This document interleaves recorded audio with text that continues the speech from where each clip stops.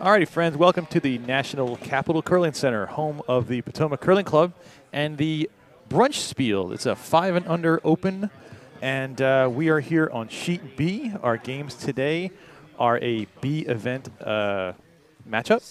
Second round between Omelet You Hit and Roll out of Potomac Curling Club and Stroopwafel out of Broomstones. Two legacy powerhouse GNCC clubs facing off against each other. I am here at the 8-foot folding table with Alan McNeil. Alan, good morning. Good morning. How are you, Joe? I'm doing just fine. Excellent. And who's on our cameras today, Alan? That would be Dylan Klensky. Dylan. Yes. So, guys, we just did the coin toss, so turn on your waffle irons and get out your champagne sabers, and we're going to get curling. All right. Both of these teams were on the losing side of games in their first round. They were both very hard fought. I actually called both of them yesterday. It seemed like they both played two also very good teams. Yes. Yeah. I haven't actually seen any complete bad teams in this Bonspiel, which for a 5 and under is actually Pretty a little impressive. bit of a surprise. Yeah. But that's a wonderful thing, which is not terribly surprising as this is a qualifier to go to Nationals. That's right. They got a 5 and under Nationals, which is going to be in Hibbing, Minnesota. Right. Yes. I will be there the week before, actually, at the Last Chance Bonspiel. That's getting the ice ready for them? That's right, man. Okay. It's a seven-sheet club way up in the Iron Range. You know, it's not at the most exotic place in the world, but the club itself is fantastic. So that is interesting. Yeah. I've been there 3 times. I'm going to be my 4th time up there. Oh, very nice. The week before at the Last Chance, and it's going to be great. Oh, looks like they've decided who's going to throw here. So Stroopwafel is going to be throwing the first, and they have a redstone in the hack. So there we go. that means no, wait a minute. Actually, I'm let you hit and roll is throwing first. Oh, that's right, because I don't recognize that guy. He's the one guy that plays out of Detroit. This is Shawn Hutsko, buddies with the skip, Paul Luethy. All right, and Shawn's first stone is coming out. He's being asked to do a stereotypical opening play. First stone, first draw, center guard, somewhere in the 3 neighborhood. Paul's not going to mind if it drifts into the house a little bit, but he's hoping for a solid 3. Looks like he's Mine looks really gonna good. Get it. Might overcurl a couple inches, but not enough to really be a problem. Beautiful start That's to the game. Fine.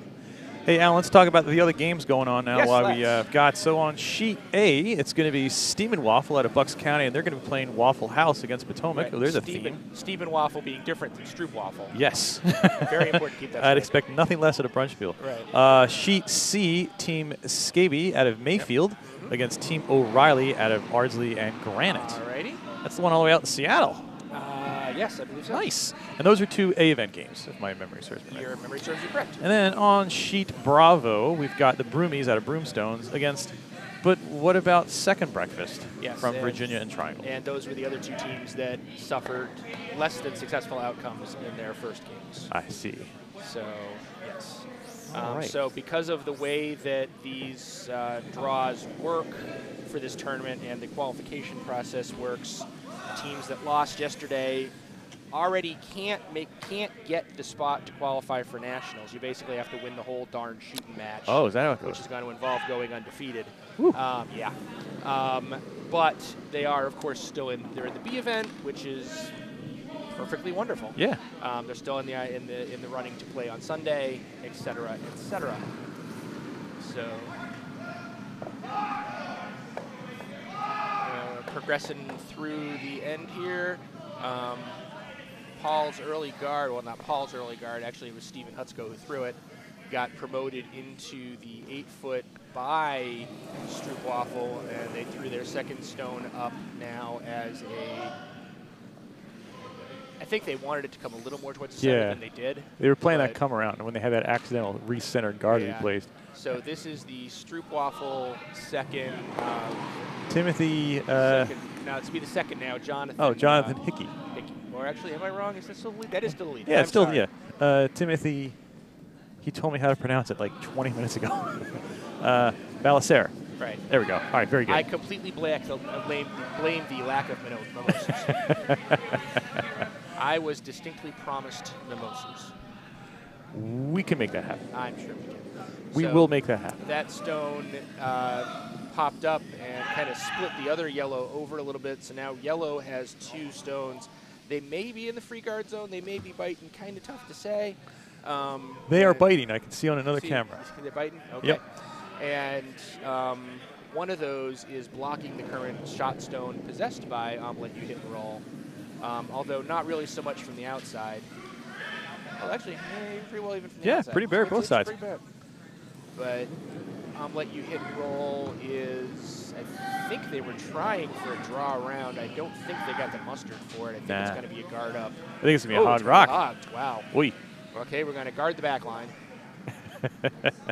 It happens. There was actually, so during a couple of the games yesterday, there were some hog fests. Much bacon got slaughtered yesterday. it was unfortunate. Well, appropriately enough at a brunch field. I know, right? Yeah. What was going on? It appeared on sheet B, and I've actually kind of noticed this in the last couple of league games. It feels like from about a third of the way down the sheet to about 2/3 of the way down the sheet. A stone which feels like it's hot coming out of the hand just checks up. Yeah. It's like it's running through glue instead of a long ice. Interesting. And it's afflicted a lot of teams, and it's kind of been a question of, especially these 5 and unders who aren't necessarily as experienced. Yeah. How quickly do they catch on that they need to do that? And while I was blabbing, they attempted to draw around a little too hot. A little too hot, but executed a very well. If they had needed to draw through that hole, it's there. They now know the weight and the line for that. Not as useful as it might seem, unfortunately. So here's Kevin Ames with rock number 2. Again, looking for that come around around those 2 yellow guards. Yes. This looks like it's got a little bit more steam out of the hand. Probably about the right to stop in the house. I'm not 100% sure it's going to curl back, though. You know, I don't think top 12 would be too bad either. Just leave it, in the house, kind of high. Yeah, no, it's definitely in. It's definitely in. Actually, this is actually kind of a problem. Yeah, now it's doubleable. Drifting in far enough. So if Stroopwafel is willing to tackle the outside of the ice. No, they're not. Which 5 and unders, they're scared of it, understandably. I sure. mean, 15 and unders are too, trust me, yeah. I know. So they're going to try it again. They're going to try that good draw again. I don't know that they were actually attempting to draw. I think they were actually planning on tapping their center line yellow. Oh, that makes sense with the way the broom is set, yeah. I kind of like that call. Yeah, I do too, because if executed perfectly, they get a chance of getting sort of the button, and they're still leaving the guard there. It's actually a little easier than the draw just because of the positioning of that red stone. This is going to be a little light. It is going to tap the other one. It's clearly into the ring. Wow, it's still third, though. Yes. Yeah, red's still sitting 2 with cover in front. Yeah. Although, I mean, that outer of the 2 red stones, it is still a doubleable thing. Sure.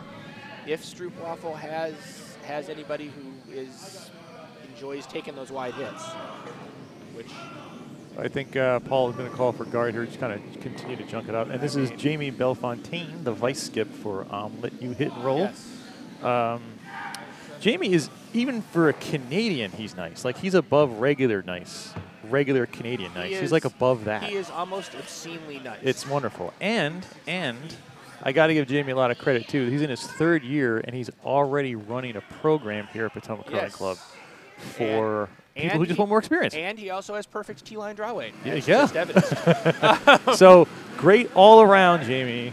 We loved it. We loved it. Bellefontaine, we'd like to take this opportunity to bow down and worship you because, frankly, you're a better curler than I am, and you're only in your 3rd year.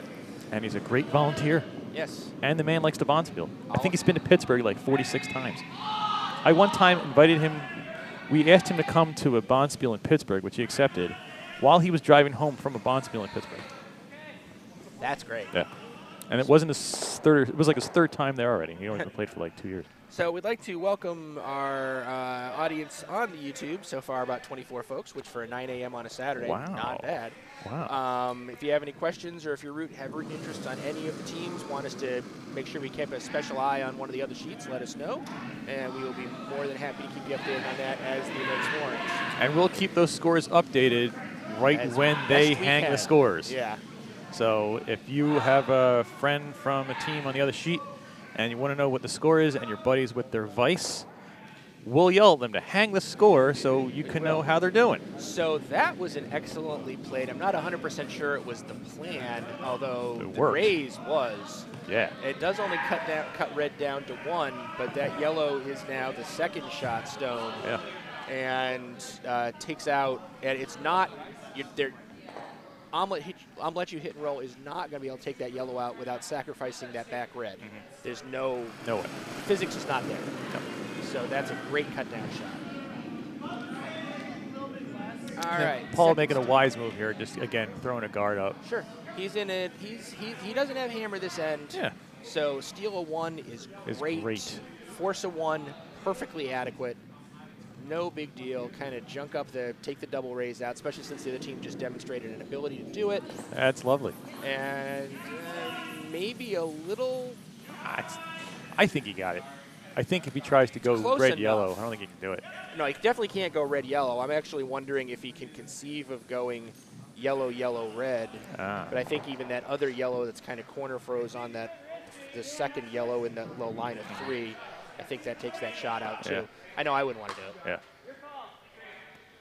And Just so peel. the Jonathan Hickey, the vice for Stroopwafel. This is Tyler Holloway, the vice. Tyler Holloway is sorry, our you're right. vice. We're going the wrong. Yes. I'm reading badly. And Daniel McGurk is our skip. Yes. And they are. Looks like they're just cleaning up the top.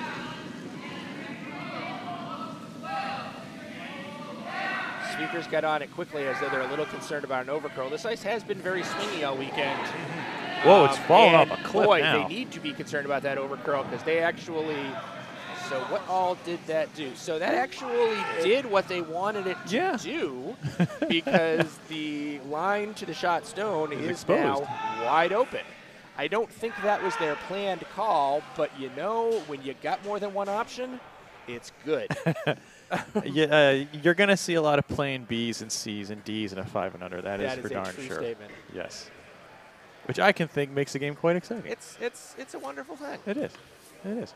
So, Alan, we didn't have 5 and under nationals when we were 5 and unders. No, we didn't. What do you think? Not that I would have ever qualified anyhow. What do you think of the concept? So I like it in terms of I've referred to it in some conversations lately as a gateway drug. It takes these stealing teams, that one. I know, right? It takes these teams that they're new to the game. They may have watched it as kids or even as adults. They may have just seen a sign and come to a learn to curl. Whatever, they've been playing social curling for a couple years, which just about every club has a solid, we're going to take you from 0 to able to hold your own in a social league. Not very many clubs have strong developmental, okay, you're in your second and third year, you got the basics, you want to start getting good. Let's get above that first plateau that everybody hits. A lot of clubs don't necessarily have that. Those that do, that's why their club name is on like the Childs and Kaiser and Dyke Spiel trophies an awful lot. Not to cut you off, but there's a beautiful high guard there from Paul Luethy. Anyway. But to continue the thought, introducing this 5 and under national championship, which was actually a pet project of John Schuster. Yeah, that's right. He was the one who basically went to USA curling and essentially demanded at a time when he was in a really strong position to make demands because, gold medal. Gold medal on that. And basically said, hey, I think this would be a great thing. Look what it's done. The GNCC has had 5 and under tournaments, although they're social, exceptionally social. They've had those tournaments for decades. But he said USCA should consider it as a competitive thing, and it gets the teams in. They're going to play. I mean, they're going to play an event in April, like you said, in Hibbing, which is one of the grade A clubs in this nation, for a shiny trophy. I've seen the trophy. It's very shiny. Nice. We Mike Parker, the member of Potomac, won it the first year they had it with his old Nutmeg team. Yes. And the games are officiated, so they learn about playing quickly, and it's just even if the teams don't go on to become competitive teams, and with the rise of junior developmental and HPP and all that kind of stuff, it's kind of unlikely, starting to become unlikely if you come into the game as an adult, you're going to play that highest level. Yeah. The dream is still there. It is still possible, but it's a lot more difficult. But they will. There are still avenues for these teams even after they graduate from the 5 and under. There's club nationals. There's the mixed program. There's just some really good competitive events out for Bonspiels. I mean. Yeah, and I'm in agreement with you, and I think this is going to be that's if perfect. he clips it, that's a peach. That's Skip Daniel McGurk. That's not just a peach, that's the whole cobbler. Wow, look at that. That's, Sitting so 2. Yellow lies, to that red in the back. That red's no longer scoring and no longer will score, but it is doing a cut down against 5. What a beaut. So I agree. I agree with everything you said with the 5 and under concept. I think it also, it just it forces less experienced people, not forces, but encourages them, nudges them, allows them to get out and just play at other events, play at other clubs, play with other people. And to me, this is the 15th, 16th season I've been playing. Something like that. The thing I like the most is going out. One of the things I like the most is going out and playing at other clubs and meeting other people. And, this opens that opportunity exponentially for these 500 players. Now the only thing USA Curling needs to do is develop an event where people who are stick curlers can play, and they will finally cover the whole spectrum. Yes. They have that in Canada, don't they? They have a whole stick world championships. Yeah, I've actually considered talking Dan into it. We probably will one year just as a lark. Sure. But it is a different game. Yeah. They only play 2-on-2. There is no sweeping. Oh. One player is at one end of the ice. The other player. It is literally shuffleboard on ice. Yeah. So here comes Paul with his final rock, just trying to get around that red guard for the cut down, and he succeeded in that regard. He's got around, but I feel like it's going to be a little heavy. Let's see. Where's it going to go? Where's it going to go? Depends on how good the other team sweep it. Yeah, it's enough to. It's a little deep. Just a hair deep. Little sweepy deep. It's a good try. But it looks to me likely that, no, yellow actually has a pretty uncontested draw to the 4-foot for 3. Or we were talking about that. Try this. Why not? It's this early in the game. If they make it. That is true. There is it's really actually, if they make it, it's only to get a 3rd. Maybe a 4th. No, actually 3rd. It'll be a 3rd. Yeah, that's true. You're right. So you're taking unless. So, it's aggressive, but technically the triple's there. You're right. It is kind of there, isn't it? So, take the chance, because if you pull it off, you're putting a boatload up. Yeah. Alan, it's your standard triple for 6. Sure. Doesn't everybody? I do. I'd take it. I totally take it. Because I'm crazy that way. Yeah. Actually, that's not true, because my vice wouldn't let me. Dan would be like, no, take the draw for 3, Alan. You're being an idiot. In the first end of a game. Now, is there any actual danger here? I don't think so, because he's not going anywhere near the stone on the button. Yeah. So the only thing he could somehow lose his second shot. Yeah. I guess that's not even terribly likely. Yeah, it's not terribly likely either. And so, risk reward wise, okay, you're not going to lose your 2. No guarantee you're going to make the draw. It's a pretty uncontested draw, but no guarantee. So if you're gonna take a risk and go hard. Yeah, on the unlucky side of the house, it's really unlucky. It's 1. Really lucky, it's 6. Right. I like those odds. All right, and as soon as this stone is done, it's on the way. We'll give you a report on a couple of games that have finished their first end over on C and D. So the stone's on the way from Stroopwafel. They're coming in. The sweepers are on it hard. Boy, this does not look bad. No, it doesn't. There goes 1. There goes 2. And a good effort. But we still only have the 2. Yeah.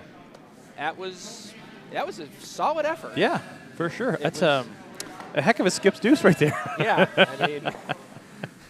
The vice made the deuce. Yeah. Yes. But Skip, he took the chance. Yeah. All right. So that gives Stroopwafel a 2-0 lead after 1. Alan, you said you had some scoring updates. I do. Sheet what do you got? C, Team Scebbi, who is playing red, appears to have stolen one based on how the hammer was hung at the far end. Likewise, Broomies over on D did the exact same thing against What About Second Breakfast. So based on where the hammers were hung on the scoreboard, we had a couple of first end 1-point steals over there, making both of those games 1-0. And we got hammer over on A, so we'll find out soon enough So what's going to happen there? From what I'm seeing, it looks like red has 2 in the house. Yep. The inner of those full 8-foot. Now we're going to cut over to the full view so we can see. Actually, I lied. They have 3 in the house. Oh. Steam and Waffle is doing a draw against 3, which as a skip, you never enjoy that prospect. The stone is on its way. The sweepers are on it hard, but it's not going to help because that is not good. Waffle House takes 3. I believe they call that a fully loaded omelet. I think that's 3 at Waffle House. I haven't been to a Waffle House in a long time, let alone not hungover in a longer time. So I don't remember what they call it. Yeah, it's all good. Yeah. I mean, I could look it up, but I'm not going. But I'm not going to. So all of our games are now in their second end, which keeps them okay on pace. These games have a 2-hour clock. So at 11 a.m. Eastern Standard Time, according to sometimes in the long shots you see the clock in the back of the ice shed there. The teams will be allowed to complete the end that they are on, and that's the end of the game. That's it. Yesterday there were very few games that went 8 ends. I mean, 2 hours for a 5 and under is pretty tight, but I like it because it does force you to play at a good pace. At a good pace. And Alan, these teams are going to need it. Whichever team qualifies out of here is going to need it at Nationals. No doubt. And, as my golfing buddy, we both know slow speed, slow play kills. Yes, right? Absolutely. So, 100%. Yeah. Now, the 2 hours, they don't have to finish that 8th end in 2 hours. They just have to start it. They don't even have to actually technically start it. They have to finish the 7th end. I see. And they did that because if they were tight on a clock, a team that might be like, well, I'd really like to kind of measure this stone in the 7th end. That makes sense. Would face a pressure to, but I need the 8th end because I need to come back. Yeah, it's not hyper strict, but it's right. There's a little bit of wiggle room, but not enough to take too much advantage. Yeah, and it's also necessary because we've got these games on a 2.5-hour clock. Yeah. So where the next draw is going to be at 11:30 this morning, I believe. I have to be honest. I thought this draw was at 9:30. That's why I wandered in. The show was going live. But you made your tea time. You're good. Just barely. Just barely. I did not have an opportunity to warm up in the range. All right. So here we got a good setup here. Shawn Hutsko put up a lovely corner guard, and Timothy has got 2 sitting in the back of the house. Right. So playing to come around here. Yeah, he's playing to come around. He wants to put the stone. I think he wanted to get all the way behind his guard, but failing that, he's okay with being in front of the other yellow. As a potential catcher, he's kind of got a wall to work with. Paul tried in his game yesterday in the 8th end when he had to manufacture 3 without the hammer. Playing a wall in the back. He tried to use the other team's wall. Yeah. And it did not work out for him because the other team discovered an ability to make doubles. Oh. That's a beautiful thing. I know, right? And it was kind of like a monkey touch the monolith moment. It was one of those things the other team was like, oh, hey, look, we can get rid of 2 of these. And then they did it again. And at that point, Paul was like, okay, I have lost. And it's a lovely hit and roll there by Jonathan Hickey yes, to keep his intact, not get rid of the jam, and eliminate the red rock. Yeah, Great shot. All of the things were accomplished there. Yeah. That would be, for those of you who are into curling statistics, that would be a 4. Yeah, I like that call, Paul. Keep that corner guard. Yep. Still manufacture your 2. Plenty of curling left. Yep. Lots of catchers in the back. Yep. And he only has the 1 guard to work with. Kevin Ames, rock number 1 for him. Sheet B number 2. This is not a great house setup at the moment to try to take 2, but it's not out of reach yet, particularly at the 5 and under level. I was going to say 5 and under. A miss is in play. Yep. I'm a little concerned this stone might be one. It's a little heavy, and I think it's over curling. It might actually miss the catcher. Oh. It did. It just squeaked by it. Yeah. Oh, that's unfortunate. If you It is biting in the back, so it could factor into a scoring equation later. But a lot of stones would have to go away for that to happen. So if I was Daniel McGurk from Stroopwafel, I don't think I'd be that concerned about it. Nah. And it appears he isn't. He's basically saying, you know what? Junk it up. Something top 8. We're currently lying 3. Let's lie 4. Yeah, top 12 I think is perfectly fine. I think he may have indicated he kind of wants top. Well, okay, he's changing top his 8 style in the corner, going outside. Top 8 corner, so providing a little bit of coverage for what is currently his shot. Don't hate it either. No, pretty much anything in the top 8, anything in that entire semicircle is fine. Yeah. I can see the logic in wanting to put it in front of his shot stone. It's kind of a scoring guard situation. So his Natalie painted front end, which is Daniel Hickey and Timothy Basiliere. Yeah, I think Brought so. the stone down and put it pretty much where desired. If someone is on the chat who is following the Stroopwafel team, we will not be offended if you chat to us his last name spelled in phonetics. Yeah. Again, pardon Matter for, of fact, we will probably. he literally told me a half an hour ago, we will and probably, it's already escaped my brain. Matter of fact, we will probably vent you a small thank you. Yes. Ballisaire? Ballisaire? Yeah, I think it's Ballisaire. All right, cool. Nonetheless. I'm prepared to go with that. All right, good. He is Ballisaire until proven otherwise. All right, so trying to take one of the, does take it out. I think he wanted to stick around. Yeah, I think he did want to stick around. I think he wanted to nose. He didn't quite nose. He rolled a little bit to the outside. Jamie looks like he's like, that wasn't quite what we wanted. As he's skating down, preparing to throw his stones. We're just entering Vice Stones now, right? Correct. We are just entering Vice Stones. This is Tyler Holloway with his first rock at the end. All right, and taking a quick scan, seeing what's going on the other sheets. There's none of the sheets look like there's anything terribly weird going on. No, there's no 9-enders in play. Yeah.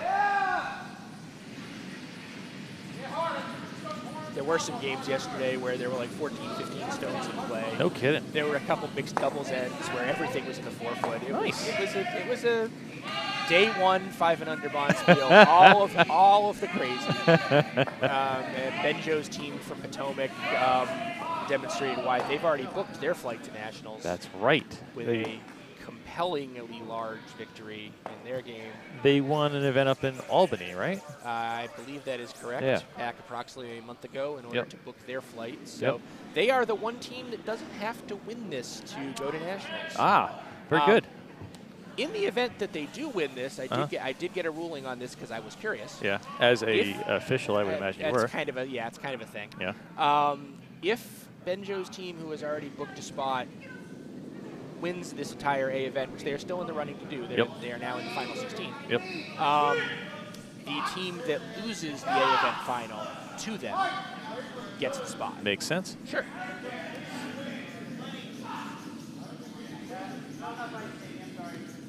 But that is a problem for Sunday early afternoon. Yes. Let's cross that bridge if we get to it. All right. So that was a nice takeout by, I think that was Jamie. That was Jamie who threw that. Yep. Cuts yellow down to 1. The unfortunate thing that the roll did do is puts in a position where taking the yellow out that is now shot stop is going to be difficult without also using either the shooter or the red stone that's behind. Unless, I suppose you could do it with a very gentle tap. Paul could consider that. And judging from where Paul is staring right now, Paul is figuring out that trigonometry. He is. Looks like he is staring that rock down to figure out what he can do with it. Which I'm glad, because he's trying to. Yeah. He's thinking ahead. He's thinking moves ahead. Correct me if I'm wrong. Paul is actually in a field professionally where that is the kind of thing that he does. Yes, that is the thing. I mean, he may actually be a legitimate rocket scientist or something like that. He is a like an immunologist or microbiologist or something like that.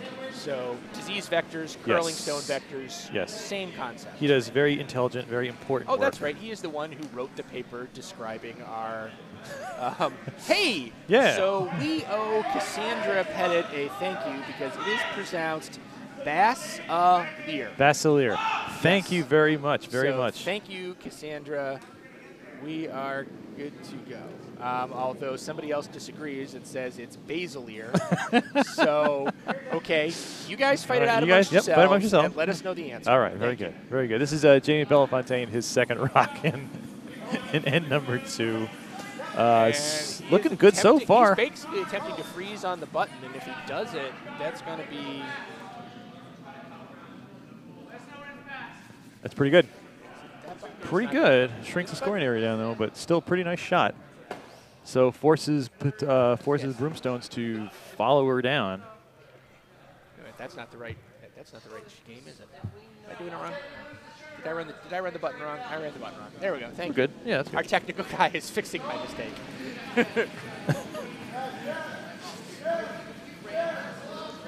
All right. So Paul has successfully Guys, it's her last name. Okay, she's got a compelling argument there.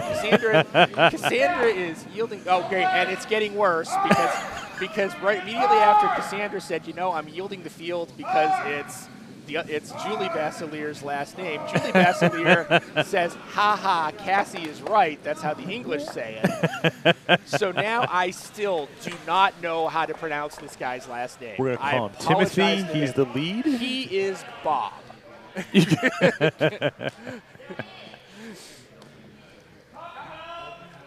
Meanwhile, we want to say thank you all for joining us and watching this today. Welcome to the Bond Spiel. I'm sure this is what you intended to listen to when you tuned into a YouTube feed at 9 a.m. on a Saturday. We hope your chocolate stick chip pancakes are stacked high and your mimosas are strong. Yes. So it appears that Stroopwafel is intending to counter draw, basically freeze the stone on. It would effectively be on the button, which would be a good shot. It is pretty precise, and the sweepers are already on it. It's already overcurled. It is already gonna. So what we're doing instead is we're probably we're probably raising that. Yeah, we're raising that yellow. No, he didn't roll far. He didn't sweep far enough to get that. Oh, that was close. That looked really close from the back here. Okay, so all that really did was they took a guard out of play, which there is a power in that.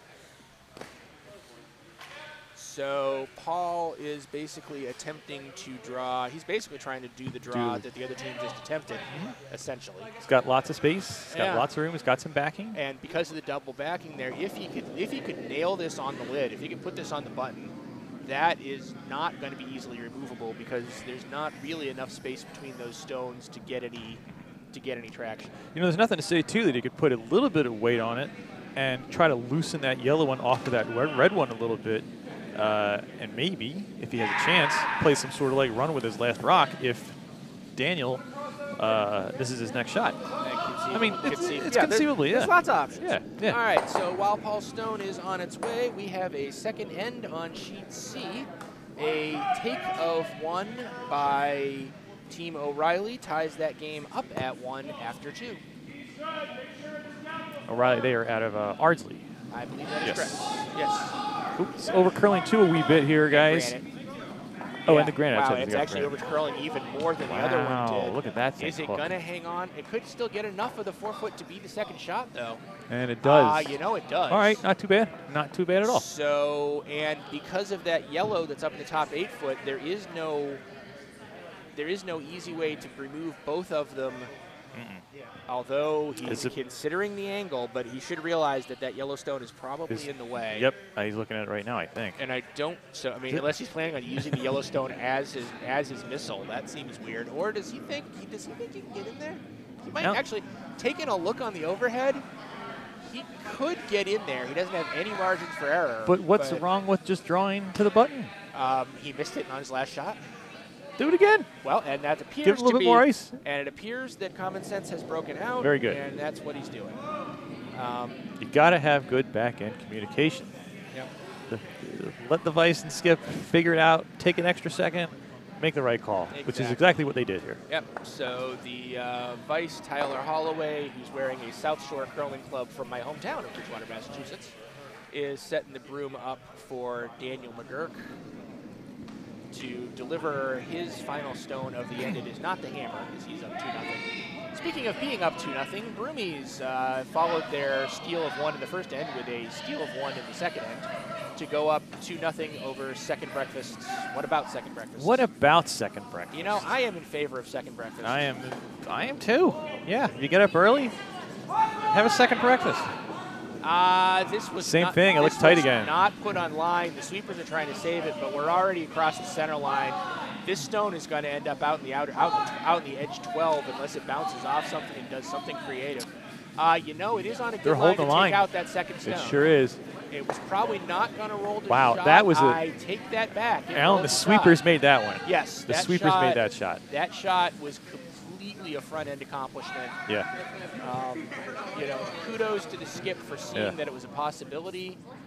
I'm not, or kudos to the Vice. Rather. For yeah, it's a good read. I assume. Yeah, I didn't hear a really loud "Oh my God" Plan B yell. or anything like that. So I'm assuming that it was the vice who saw it and said, all right, stay on it, keep it straight. I mean, that they thing actually took shot out of it, and it's not easily extricable for Paul to get his 2.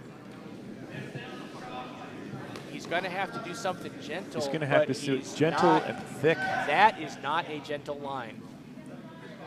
Well, I think if he hits it normal or control, maybe like 3/4 of it. Is he relying on yellow, red, jam, yellow, red, stick around, yellow, I don't know. roll I out? don't think so.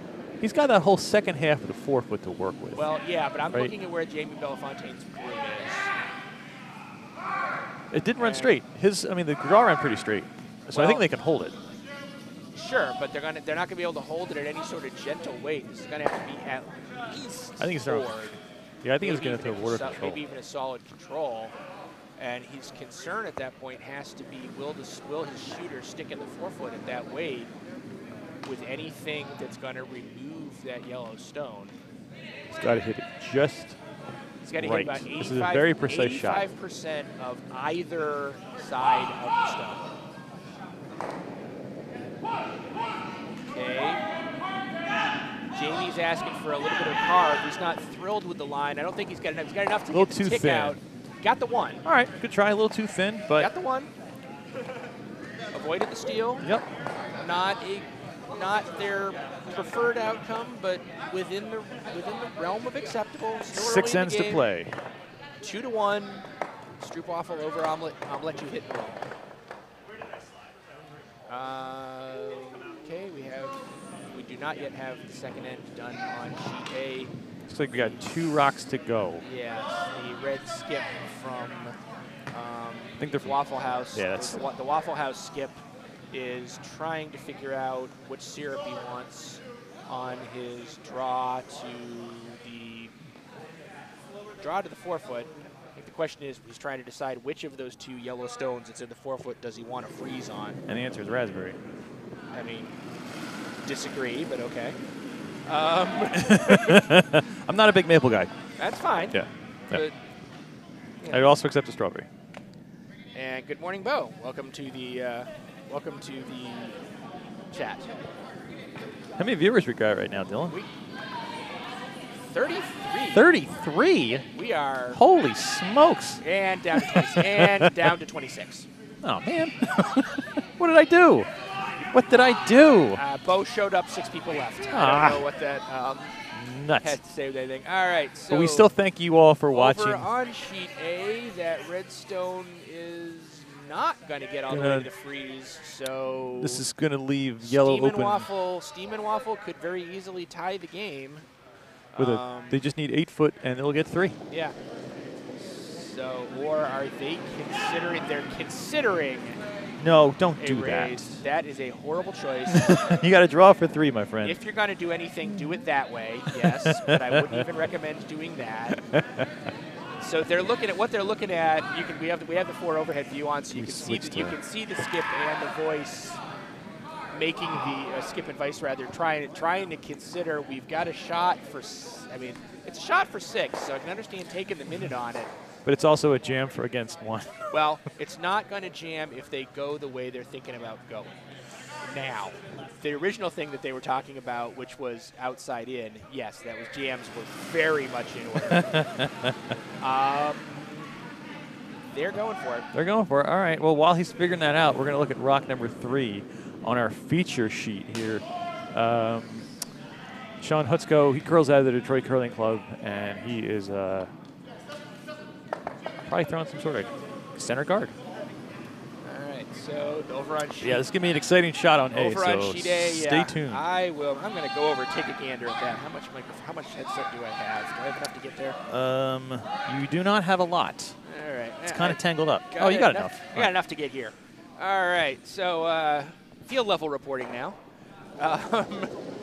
The skip, okay, so the front end appears to be trying to talk sense into their skip right now, frankly.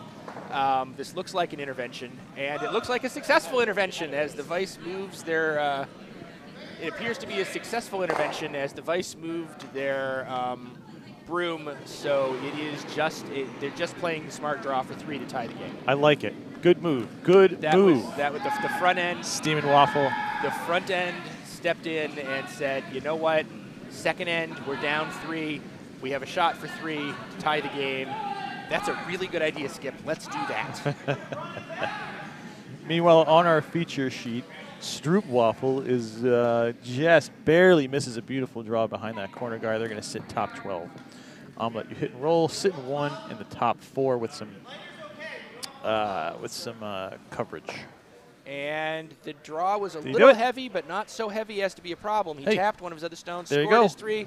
It's a brand new ball game. They're only curling 6 ends today. Trading field goals, but yeah, they're only playing 6 ends today. Actually, the time that they're on, they may only be playing 7 because it's already 9:41. They're already 41 minutes into the clock. The likelihood of them finishing 7 ends, therefore getting to start the 8th in 2 hours, is a little shaky. So back to the feature sheet. Here is Kevin Ames with his draw. A draw behind cover, back in the back 8 foot. I'm pretty sure he wanted to be higher, but he's still sitting 2, got some center coverage. Exactly. So Paul doesn't. It's maybe not exactly what he wanted, but I think he's okay with that. I think that's a commonly used phrase in curling. I don't hate it. Exactly. And we're back up to 35. Thank you again, everybody, for tuning in to our YouTube channel, Potomac Curling Club. This is the Brunch Spiel, a USWCA event. Winner goes to the US 5 and Under Nationals. Unless your team Benjo Delarmente, then the A event runner-up goes to the 5 and Under Nationals in exotic Hibbing, Minnesota, in the heart of the Iron Range. Yes, Dan, man. I was actually born in Stoughton, but I lived in Bridgewater as a kid. Most of my extended family is still up there. My parents moved away we moved away in the 70s. Yes, I'm that old. But yes, I am originally from that neck of the woods. Welcome to the chat. Thank you for being along. And yes, I agree with you, Bo. IHOP does have more pancake flavors. Not more pancake, more syrup flavors. I think Waffle House really has, you can have maple and like it. And we're not sure maple is the correct term. Yeah. So yellow taps the second red shot back and sits in a position where it is third, or is second, making red third. It is extremely exposed. Paul could just take that on and be lying his 3, but he's not. He's drawing the house. I guess he's going to assume that that tap on that, if he needs it later, will be there. He's probably right, frankly. And the pro side is missing high. Yeah. Line's fine. Yeah. Although this looks kind of wide. There is, yesterday this it appeared wide. and especially if you get too wide on this sheet, there's kind of a ridge where it doesn't come back as extreme as it does closer to the center line, I've noticed. That barely moved up. That didn't move a lick. No, it is second shot. I think a little bit of a jam. Yeah, jams in But order. they got a hit and roll too. Yes. Oh well. There's a lot of. That's not a great placement. But it's not. It appears that Daniel is not taking it on. It appears Daniel's just playing 4 foot, 4 foot. He can find the 4 foot. Fine with me. I'm not sure I'm thrilled with. Well, I think he's actually. I don't know. He said. Is he playing a little like light hit? No, he's not. Look at the handle. He's playing the draw. Yeah, I saw him kind of brush the back of the 4 foot like I would like the stone in the back of the 4 foot. He just moved his broom as though he thinks this shooter was a little tight. I disagree. Or is that now where he expects the stone to go? Can't read his body language yet. The sweepers are on it. It's going to be hefty. It's going to be behind the tee. Is it going to go all the way through, or is it going to wreck on the red in the back? It's going to wreck on the nuzzle red on the red in the back. Nuzzle, not really a wreck. Yeah. So red lies 2, which that's lets you hit and roll. Looking to get a steal. Steal would be great for them. They wouldn't mind it. Things are looking. They're starting to shape up okay for that steal. As long as they can clog up the center with a nicely thrown rock by Jamie, they'll. Which appears to be the shot that Paul was calling for. Yep. I'm a little concerned. He might have called the line that's so wide he's out there past the ridge. Yeah. But on the other hand, he doesn't actually want to get all the way back to the center line either. He kind of wants the stone to be about foot and a half off the center line. Now this one's moving left. a bit. This one's actually moving appropriately. So apparently he got across the ridge. Good. It's coming across, and it's damn near precisely where Paul asked for. Maybe wow. a little deep, Another but beautiful not shot deep by enough Jamie. To be a problem. It is not third shot. It is fifth shot right now, in my opinion. But it's in a position. Effective. It's in a position where just the tiniest tap would make it third shot. It appears that Daniel is calling the tap up on his yellow.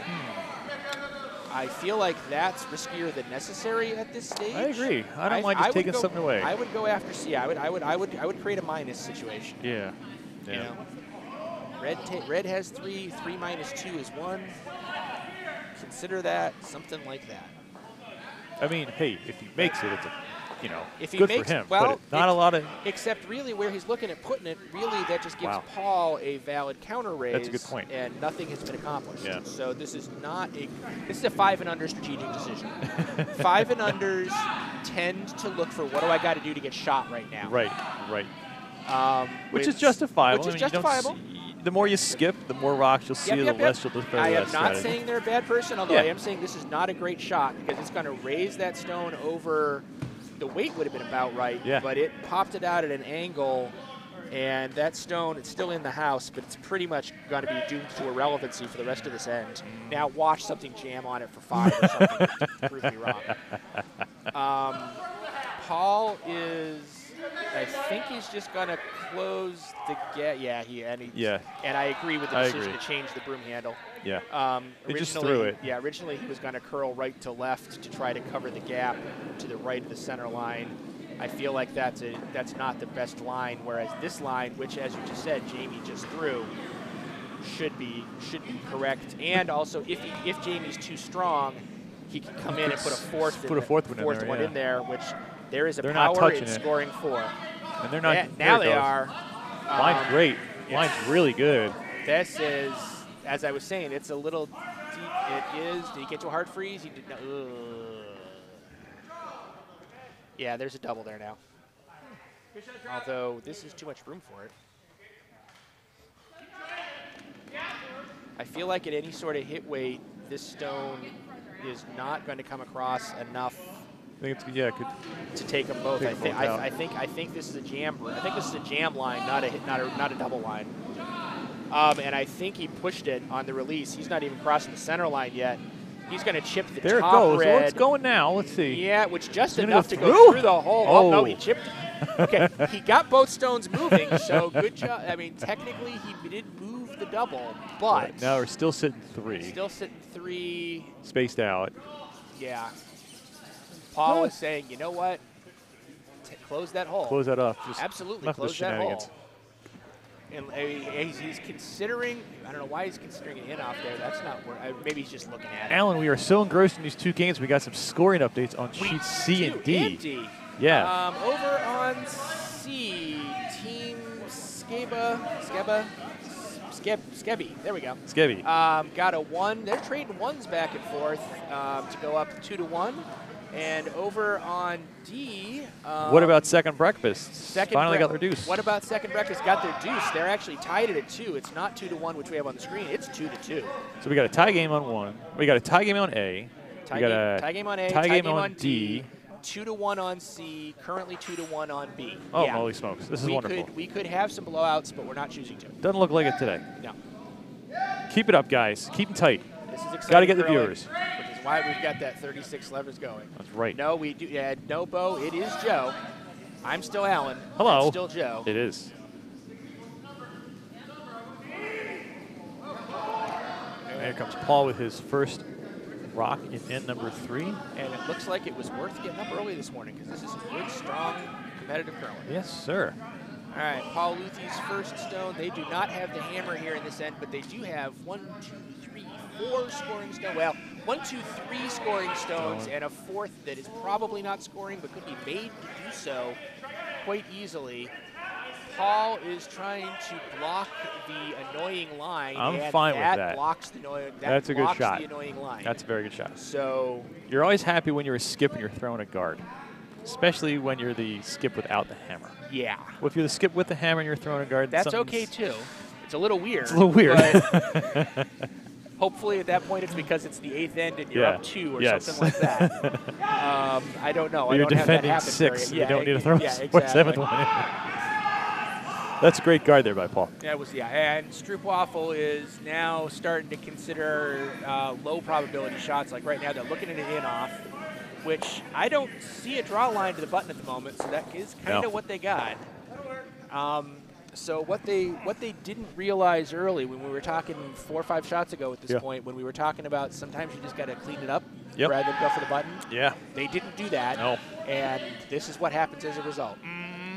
So if watch and learn, people. If you're watching from home and you're a skip or want to be skip, this is why the professional teams don't have 16 stones in play ends, because stuff like this can happen.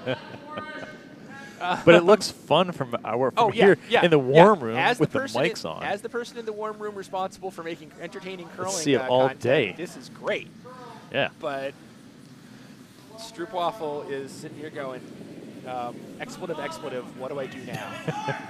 And I'm going to bet he's not using the word expletive.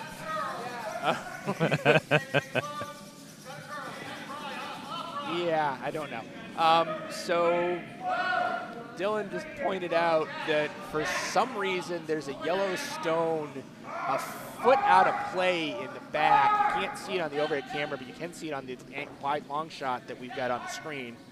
That they've left sitting there, and that could conceivably cause a problem if some raised stones hit that, and it's certainly a problem if somebody trips over it. So I feel like they want to remove that, but oh well. All right, so they went for the draw.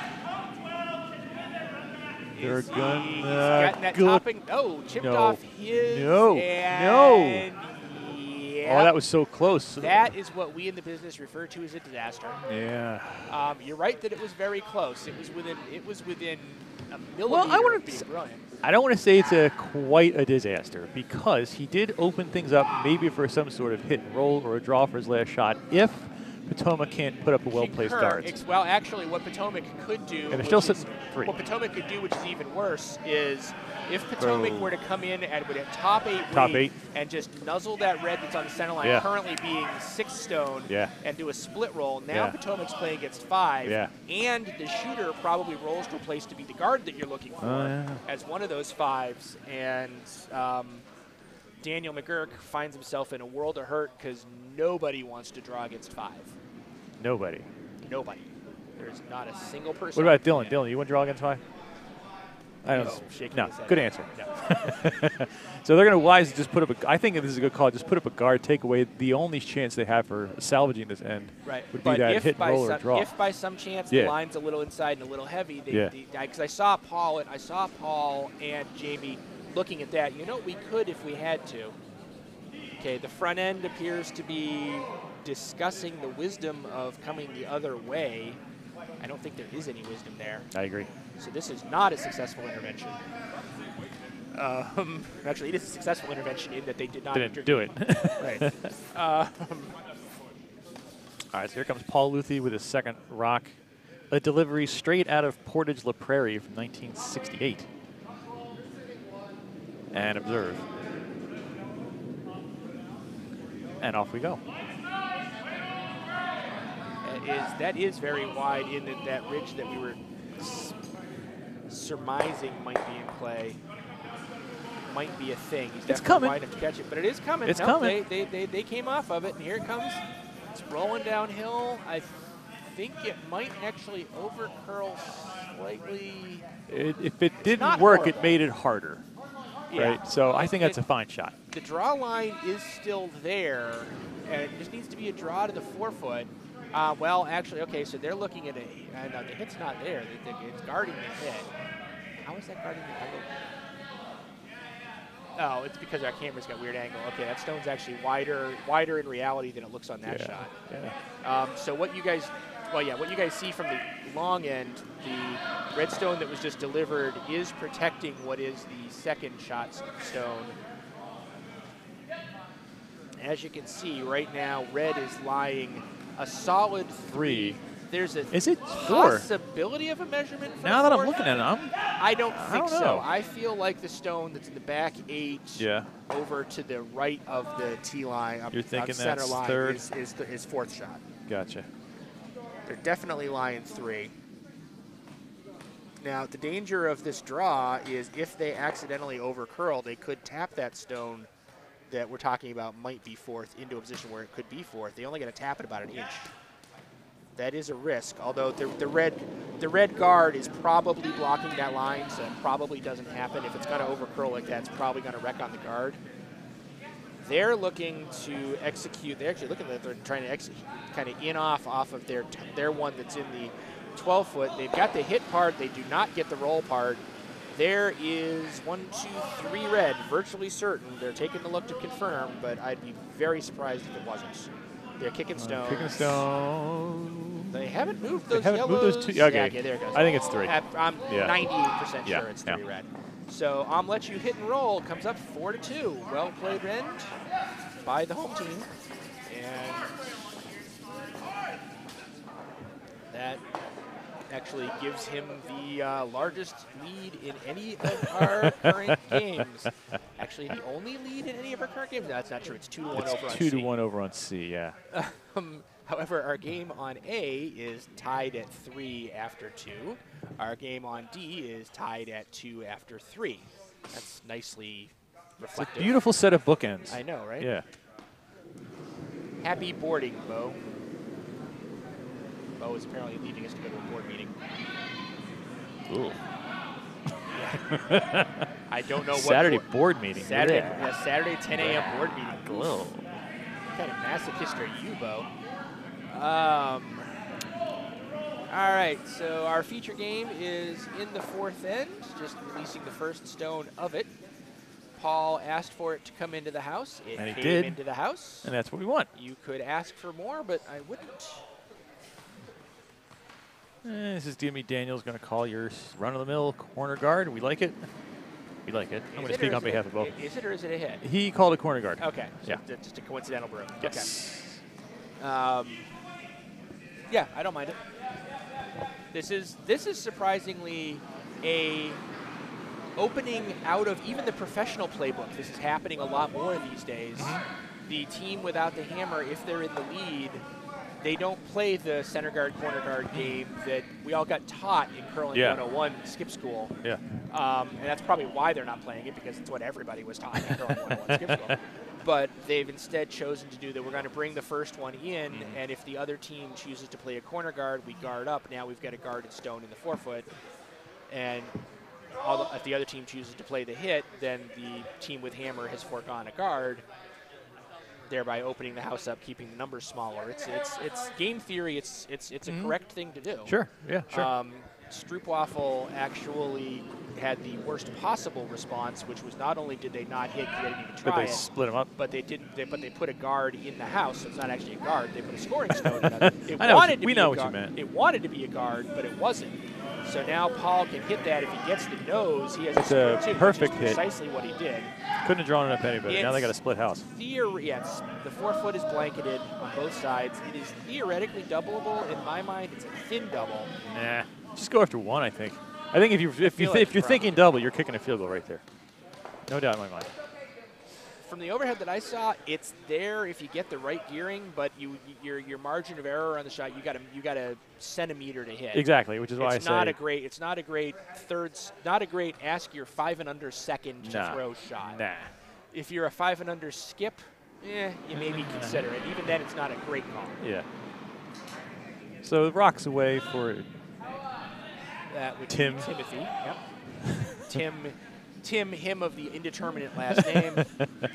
Actually, we decided his name was Bob, didn't we? Yeah, we did. So that was. This is falling off the countertop here. I thought that was intended to be a hit to deal with. Instead, he's guarding up. But I think that's. I think he just missed the line, and then also that rock also really took off. I feel like he missed the line, missed the weight, and the rock picked a little. That's an over. I think. I've been to stat school. I don't feel like that. I don't feel like that one gets any points. All right, so Paul asking to guard the other stone, although that's a little heavy for that purpose. Maybe he actually said bring it. I think he wanted like a 4, and I think it looks hotter than that. It does look hotter than that. Is it going to curl enough to get behind? Well, it's got a lot on yellow? Is it going to stay in the house? Is actually a question that I have in my mind. Okay, team sweep. Both skips saying we want this stone deeper. It's unusual that both skips are like, you know what, I want it deeper. No, I want it deeper. No, I want it deeper. I think Paul might have just been cold because he was earlier in this coming down. He was like, yeah, it's pretty chilly in here. Hey, you remember how earlier we were complaining about not having any complicated houses? Yeah. I would like to invite you to take a gander at Sheet A, which just apparently finished their third end. All that for 1 point. All that for 1 red, yeah. So that actually gives Waffle House a 4-3 lead over Steam and Waffle. And the trend continues of tight games. Yes. And C and D are still working their way through their 4th ends. Basiliere. That's it. I believe him. Yes. Very good. No, actually, Julie Basiliere is saying, ha ha ha, if it helps, you said it right when you said Basiliere, I'm his wife. Basiliere. Okay, we are, that is our final That's answer. That's the answer. Locked in. Tim Basiliere. Timothy Basiliere. We're locking in our answer. Yes. We are not phoning any more friends. If we have any left at this point. All right, Paul going after the stone that was just thrown in the 4-foot. He's got the hit card. He's going to lose the shooter. Okay. I don't think he minded that. Nah, just get rid of it. It was really playing one. Yeah, I mean, he doesn't have hammer, and he now has a 2-point lead. So play into the force is, I mean, it's what the book says you do. And it's a good We got a hammer draw on sheet C. And it is a gonna peach. be good enough for So a draw 3. for 3. Good enough for 3 on C. Very for nice yellow, shot there. Making that 4-2. Team O'Reilly up over Team Scebbi.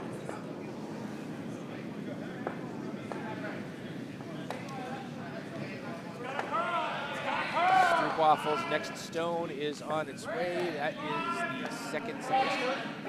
Yes? Yes. He's going to tick the current shot stone, or is he? He's going to get Just a little just nudge. a little, not Sit enough on the to- button. He sits, I mean, on the button, literally on the It's button. about 95% covered there. Yeah. It is removable, and it looks like that's what Paul's got in mind. Coming this way, the only risk is an overcurl. An overcurl hit would jam, or a wide delivery could wreck on that top guard, which is providing the coverage for Paul's stones currently too. I am concerned that the wreck that I was just talking about might be a thing. Is he sneaking past? Snuck past. Oh, with like 1.5 inches to spare. Never mind. Oh, he does tick his bed. Stays around. Ooh. That's fine. Yeah, that's really nice. That actually, yeah, that puts those 2 reds in a line behind the guard. So that's a strong house for Paul Luethy from Omelet. You hit and roll right now.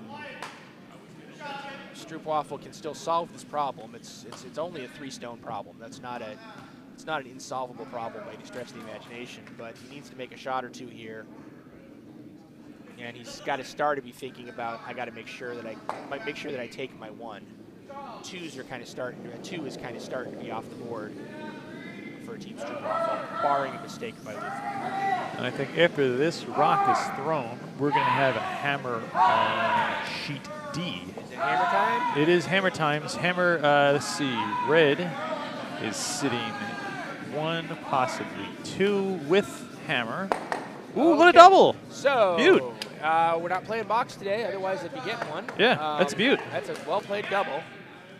So remember how I was saying you had to untangle the knot? He sure did. That untangles the knot. Yeah, that's Jonathan Hickey there with that beautiful double. All right, so we're going to the all-cam view as Broomies and Second Breakfast are considering the hammer throw, which will be delivered by Broomies.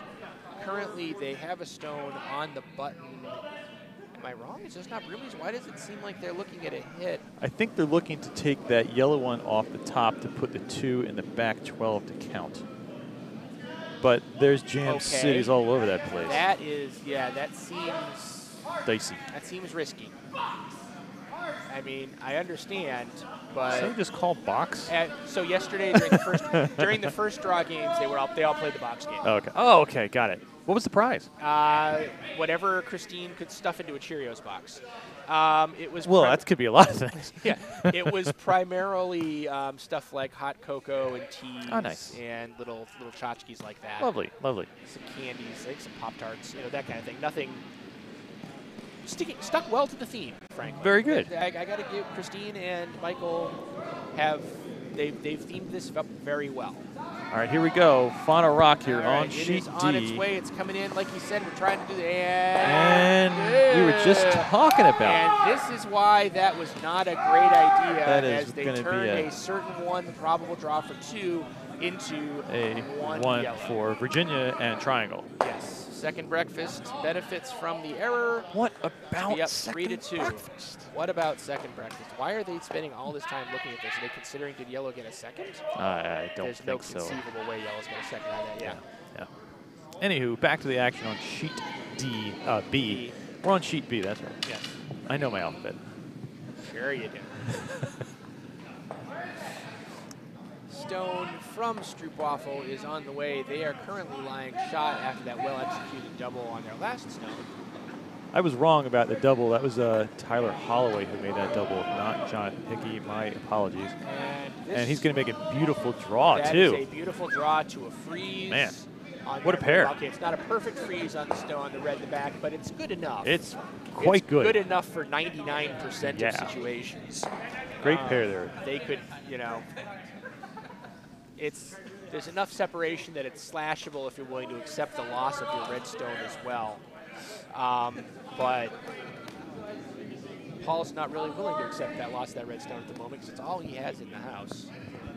So, and there's only one guard up top. That's not true. There's a second guard. Somebody was standing in front of it. I missed it. Paul is planning on drawing around his guard that is just to the right of the center line. Makes sense to me. He basically wants to find, he essentially wants to find the button. Yeah. He could be shot out of this, and if he was, it would be adequately covered. Oh yeah, definitely. Yeah. It would be very well covered. Yeah. So, I don't think he minds if he ends up in the full 4 foot behind the cover, not quite being shot. Cut down to a force of 1. Yeah, shrink it a little bit. Yeah. At least cut that one at back 8 that Tyler just threw. Yeah, right now the scoring area is entirely too large for Team Stroopwafel. So Paul is changing his mind. Okay, I guess he got down on the hack, and maybe we can see more of it than Does he we think he can shoot that hole? He sure does. You don't need to take that shot on right now, Paul. Well, but the plus side of it is even if he doesn't get it and he peels one or the other of those guards, he's peeled a guard. Peeling a guard is almost never a sin. And if he does make the shot, if he shoots the gap, the gap's there. He's going to have to come up weight. It doesn't have to be a perfect laser, but it has to be pretty straight. Yeah, I guess not a bad idea trying to take some rocks out, because if he misses that guard, then I guess they're drawing for throwing in a third one, and then he's chasing quite a bit, and there could be a pile of points for Brimstone. The interesting question that I have is, if he comes across to make the contact on the yellow, does that jam on the pile of 2? Ooh, it's got to move. It's got to move. So they are trying to push it. It's starting to move. Is it going to get taking there its in sweet time? I think he's peeling that guard. Peeling the top red. Yep. Yeah, very much so. Like I said, peel is not the end of the world. He's got one more stone. So that basically frees up. I mean, right now the right to left draw line is wide open. So Stroopwafel is going to try to draw, and then Paul's just going to say, "Okay, I will do a better draw." So Alan, looks like they're looking to throw in one to the center of the house, top 8. What would you be opposed to just drawing to like the 8 foot on our right side, second or third shot, and forcing hits? Give yourself maybe if like Paul, if he throws to like, I don't know, mid 8 foot for the draw, Paul's maybe has to go after something. He could go after that other one. I don't know. Yeah, but Paul's. I'm pretty sure. It's hard to get. Pretty sure Paul's going. If he puts this in the top 8, where I agree with you. That seems like that's what he's brooming for. Yeah. Is brooming for the crit? Yeah, whatever. Then yeah, Paul probably has to play a hit exchange game, unless it's pretty wide. If it's wide enough that it's not on the draw line, Paul could choose to gamble a little and play draw counter draw. This is Daniel McGurk, his first rock in, and number 4. Yeah, he hasn't curled badly. His strategy last end wasn't so great, and it put him in the situation. This is over curling something fierce. It's really fallen. Is he actually going to get past that guard? He's going to go behind that guard for sure. Okay. My angle looked like he might have actually bopped into it. He didn't. Okay. So this is a well-protected third stone. It's actually second shot, and it nudged the other guy into just a little bit closer to the button. Corner freeze. Yep. But so Paul is trying to execute the corner freeze. If he executes it, it's a completely different end. It's a great shot. From where he put the broom, I don't think the corner freeze that he's playing is going to be shot. I think it's just going to be a cut down to 1 and limit. No harm. Right. No It'll be a cut down to 1 and limit the hammer draw attempt to 2 to a literally you've got to put the stone on the button, which is doable, but it is not. I mean, even the Schusters and the Deans of the world don't hit the button every time.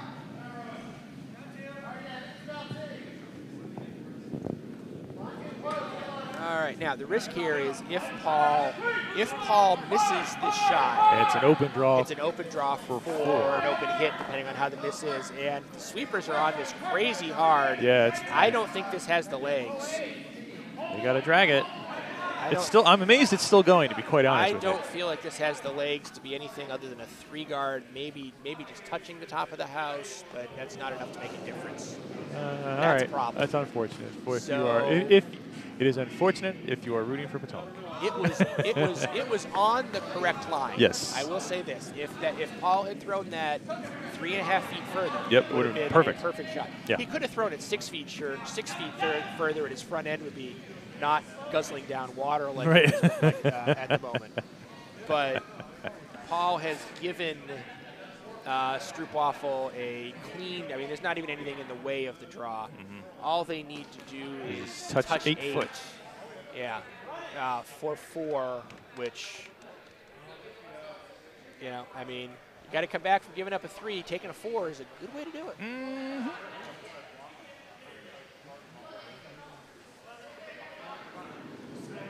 Here we go. Daniel McGurk with the skipped rocks in end number 4. Again, you are watching the Brunch Spiel, a 5 and under open event at Potomac Curling Club, National Capital Curling Center, and USWCA sponsored. Winning team goes to the 5 and under nationals. Feels like it's got a little steam. The sweepers just got off of it.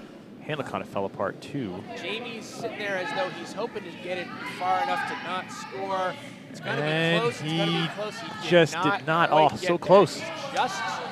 Just light enough. It's a good thing for the sweepers that they got off. That is a draw of 4. Alan, this is going to be my 4th end break. I'm going to go grab a glass of champagne, and I'll be back. Happy 4th end break. Ooh, let's mute my mic here so we don't. That is a great plan. You want in? Give me some orange juice. Just straight orange juice. All right, so that's leaving me on my own. I've been abandoned. It's okay. So where are we at? We've got the 2 scores on C and D. O'Reilly's up 4-2 in the 5th end. Second Breakfast is up 3-2 in the 5th end.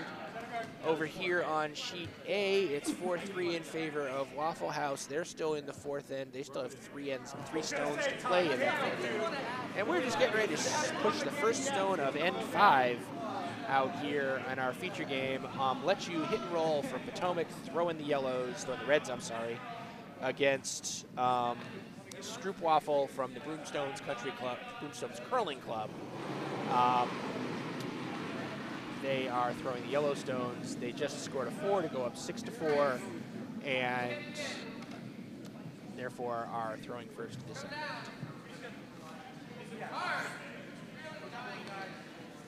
Stone is on its way. He's asking for center guard. He's playing the book, which is don't have hammer, throw center guard. It's kind of a high guard. It's not. It's a 1.5, maybe a high 2 guard. That's a standard opening play. And it appears that Paul is following it up with a corner guard, also a standard play. So it appears we will have a standard end, at least at the beginning. All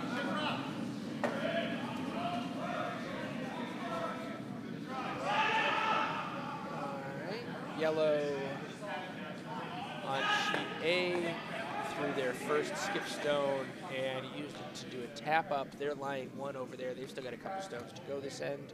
We'll update you on that when we get there. Thank you, sir. Paul's attempt at a corner guard went a little long. Well, it wasn't Paul's attempt. Paul's request of Shawn to throw a corner guard went a little long. It's over in the edge of the 12-foot. Probably feeling very lonely at the moment, but may well factor into this later. Alan, the champagne pours are generous. Hooray! Hooray!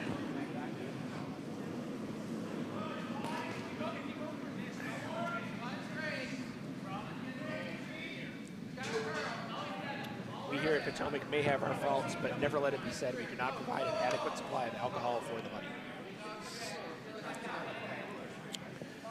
We got it. What we got going on C here? We got a hammer on C. It looks like. Nope, we do not. No, There's still red actually, rock. The next hammer coming up will be yellow hammer on A. My apologies. In the 4th end, but red's still getting ready to throw their last. All right.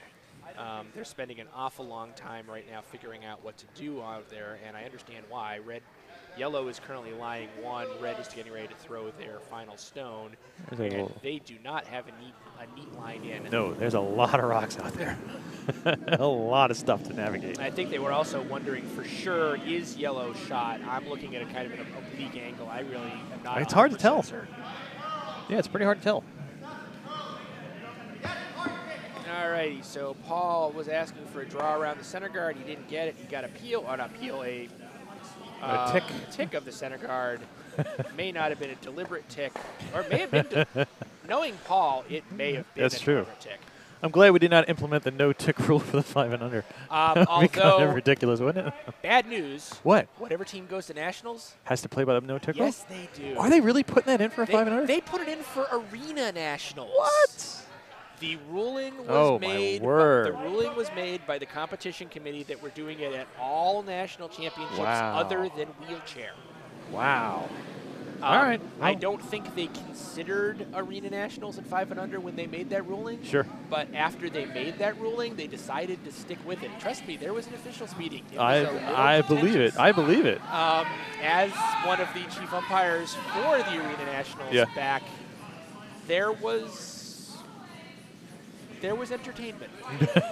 It's a very political way to put it. Well done. I actually think they may have done it in Arena Nationals as a way to get the officials used to it. Okay. Fair enough. They're trying to figure out here that that draw on A was well short. Trying to figure that out. Yellow is getting ready to throw their shot stone, and I think they're trying to figure out, do we have a promote for a second? They really don't. Now we got hammer on C. Hammer on C already? They're all end ahead? They are all end ahead. Wow. Yep. Yeah, okay, we're going overhead right now, so C's hammer is on its way, being thrown by Team Scebbi. They're currently lying 1. They're trying to draw for a second. The sweepers are on it pretty hard. The line is fine. Does it have the distance? They have to get full 8 they're foot. Getting there. They're dragging it. They're dragging it. They did not get there. A good effort, about almost. A 1.5 foot short, 1 red. 4-3, Team O'Reilly will have the hammer in the 6th and the lead. All right, over. We're just going to cut in on our feature game for a second as Stroopwafel Skip is not thrilled with this shot, as he shouldn't be, because it's a clean miss, goes through very hard. That actually got a little bit closer than I thought. They catch it before it hits the hack. Thank you. All right, hammer is coming in on A. Let's see what's going on over there, if we can pull the overhead on A for a second. So yellow, okay, from the overhead it looks a little bit clearer that yellow is probably lying that 1 which they need to tie. They're going to try to draw around. They need to get full 8 foot. This stone doesn't have that. This stone does not have that. Somebody's called 2. 2 is, but they're not sweeping. Why are they not that does. I agree. If they call 2, what? Oh, this doesn't look half bad now. It's certainly not a 2. Yeah, I don't. Maybe that wasn't from that sheet. They needed to get half into the 8. A gallant effort. Did not get there again. Another draw comes up a foot short, and Steam and Waffle ties up Waffle House, we believe. They're going to measure. They're going to measure? I read the lips of the vice skip, and she said, I want to measure. Okie dokie. All right, Alan, is this where you critique their measurement skills? It is not, because I critiqued one yesterday, and I got a little bit. Don't do that. Okay, fair enough. So, all right. I will, if I see anything that's grievously egregious, wrong, I will bite my tongue. Very good. Just figured I would ask. Yeah, fair enough. I will say that from my view of the overhead, it looks likely to be yellow. But on the other hand, even at the competitive levels, we tell the teams, if you have any doubt, take the minute measure.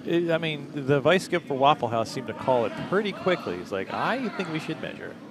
So let's find out. All right, they measured on the yellow run, for sure. Going to yellow, virtually certain that's yellow. That is, yep, very good. Thank you for kicking it. Very good. So that does in fact tie it up at 4. Waffle House, Steam and Waffle at the halfway break. Well, probably not the halfway break based on their pace.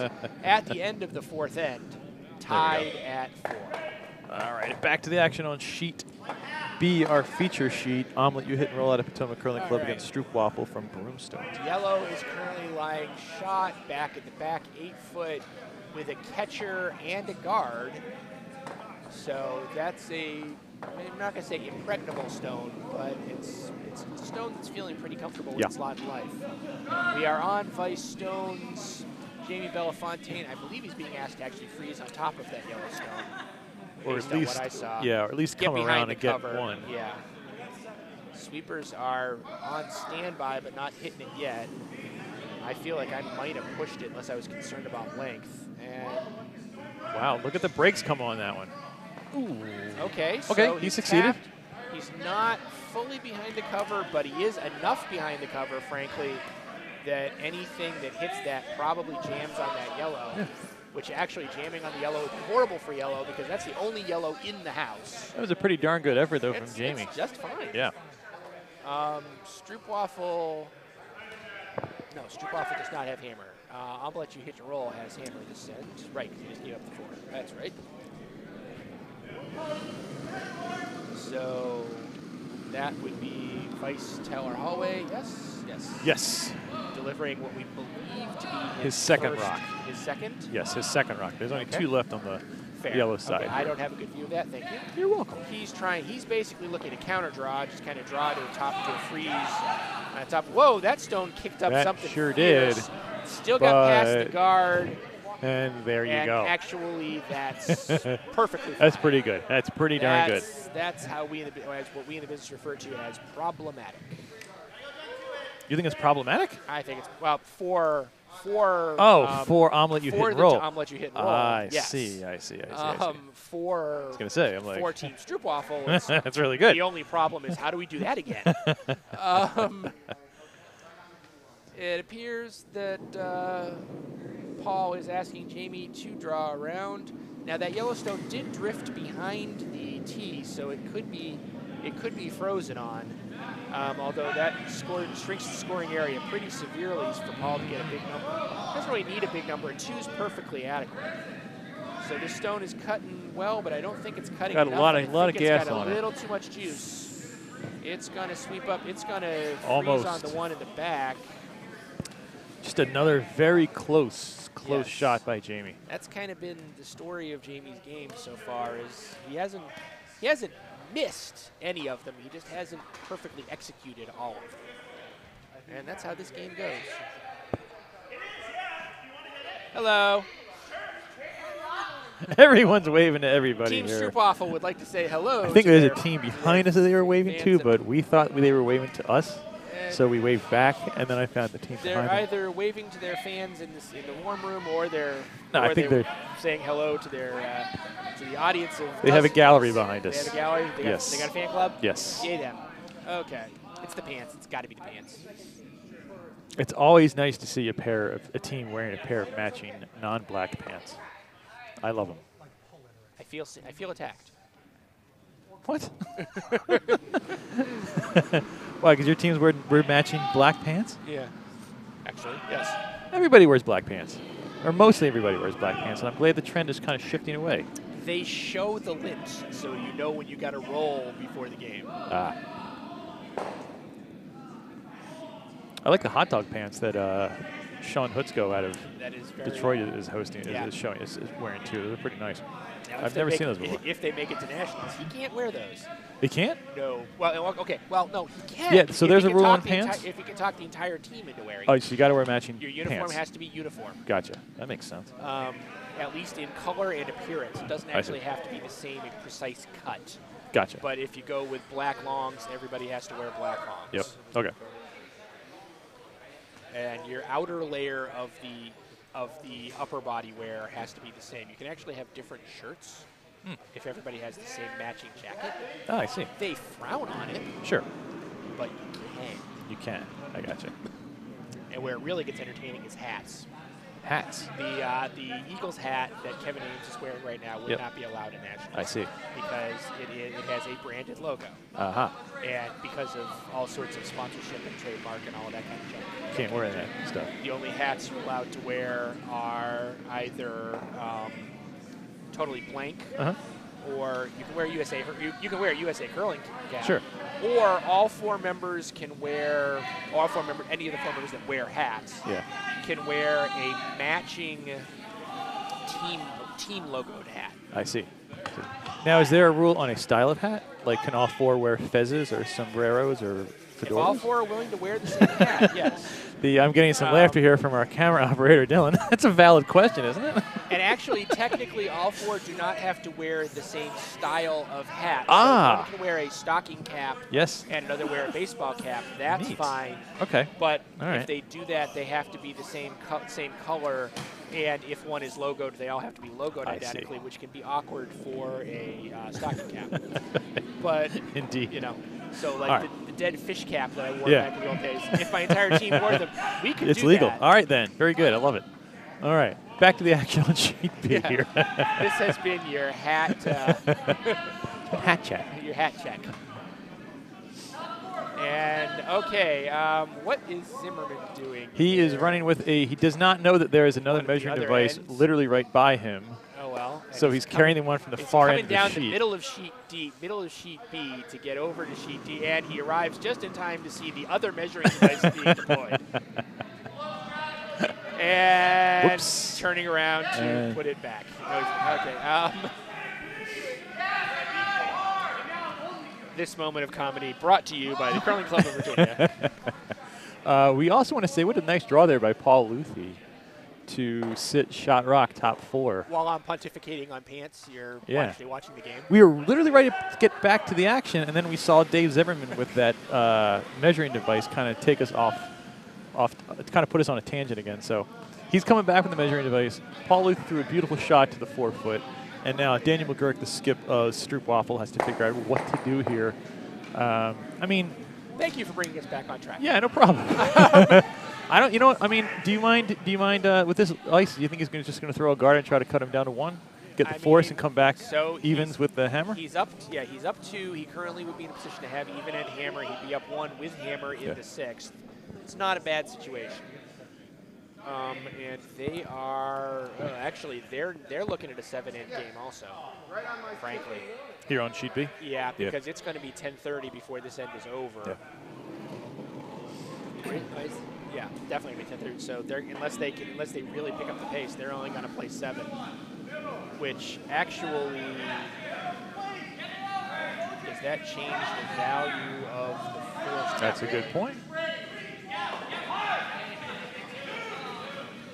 Whereas if they were guaranteed to be playing 8, he'd be in a situation where, by doing the force of 1, he keeps a 1-point lead, and he has 2 hammers expected at least. Well, it looks like that guard kind of overcurled a little bit, so I think that opens the door a little bit more for another Paul. draw in. I think if Paul draws in, correct me if I'm wrong, if he draws in a little heavy to just tap his current red, does his stone be second shot? I mean, that yellow one on the back's got quite a bit of the 4-foot. Yeah, that's true.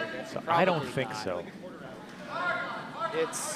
I don't think I think he has to clean draw it. Yeah. And put it completely in the 4-foot. Yeah. If I were him, I'm just thinking T-line, back 4. Is this the hammer? This is the hammer. This is the hammer. Okay, so he doesn't have to worry about a removal attempt or anything like that. So yeah, it's a hi, my name is Paul. I would like to find the 4-foot with this stone. Thank you. Situation.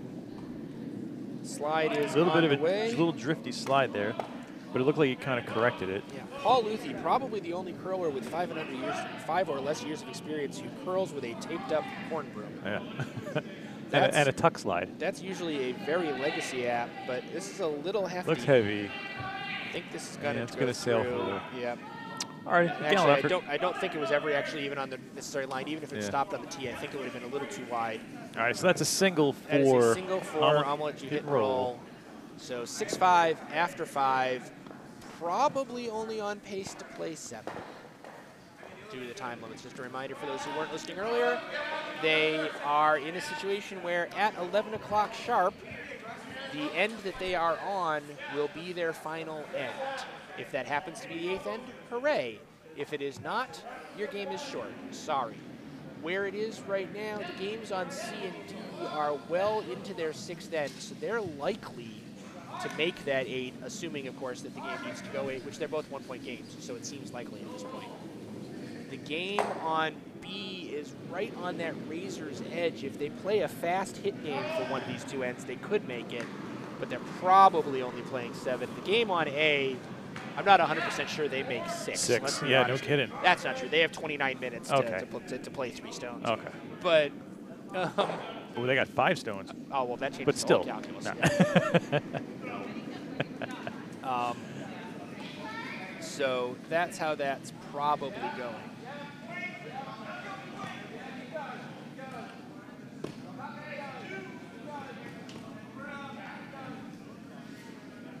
Okay, nice center guard there, put up by Shawn Hutsko of Detroit Curling Club. And you're going to play the come around. Yeah, that means, I mean, you're up 1, you have hammer. Your skip has probably looked at the clock and realizes that they're probably only playing 7. Mm-hmm. So you want to get a 2 here. I mean, you always want to get a 2 with a hammer, sure, of course, but it is even more important now. Because before, if they knew they had 2 hammers left, they'd be willing to take a 1, get back to their 2-point lead. If Paul gets a 2, they're tied coming home with hammer. Great, that's fine. Right. But since Paul's assuming, of course, assuming that yellow scores this end, Paul's hammer in the 7th will be the last end hammer. So you want to be up by 3 in that scenario. And I think I'm pretty happy with Omelet You Hit and Roll's result that Stroopwafel threw. They kind of got that double guard now, so that was a bit of a gift. Yep. This guy's looking pretty tight. This is gonna peel his own guard. Yeah. Or may not peel it. It may just be a tick. It's spread not it that out. hard. And actually, he may have actually asked for sort of a ticky kind of thing to kind of try to. Oh, he got one in, and he skirts in. Yep, that's biting. Yeah. It's definitely biting. Center guard 1 in, don't hate it. And it's way out there on the edge of the sheet where it's probably not going to be a hit target. So Paul might be able to construct an end where that stone scores. Yeah. And that could be a 2nd or 3rd point down the road. A lot of stones to go before that's going to be a thing. Yeah. But we could see that factor in at the end of the set, no doubt.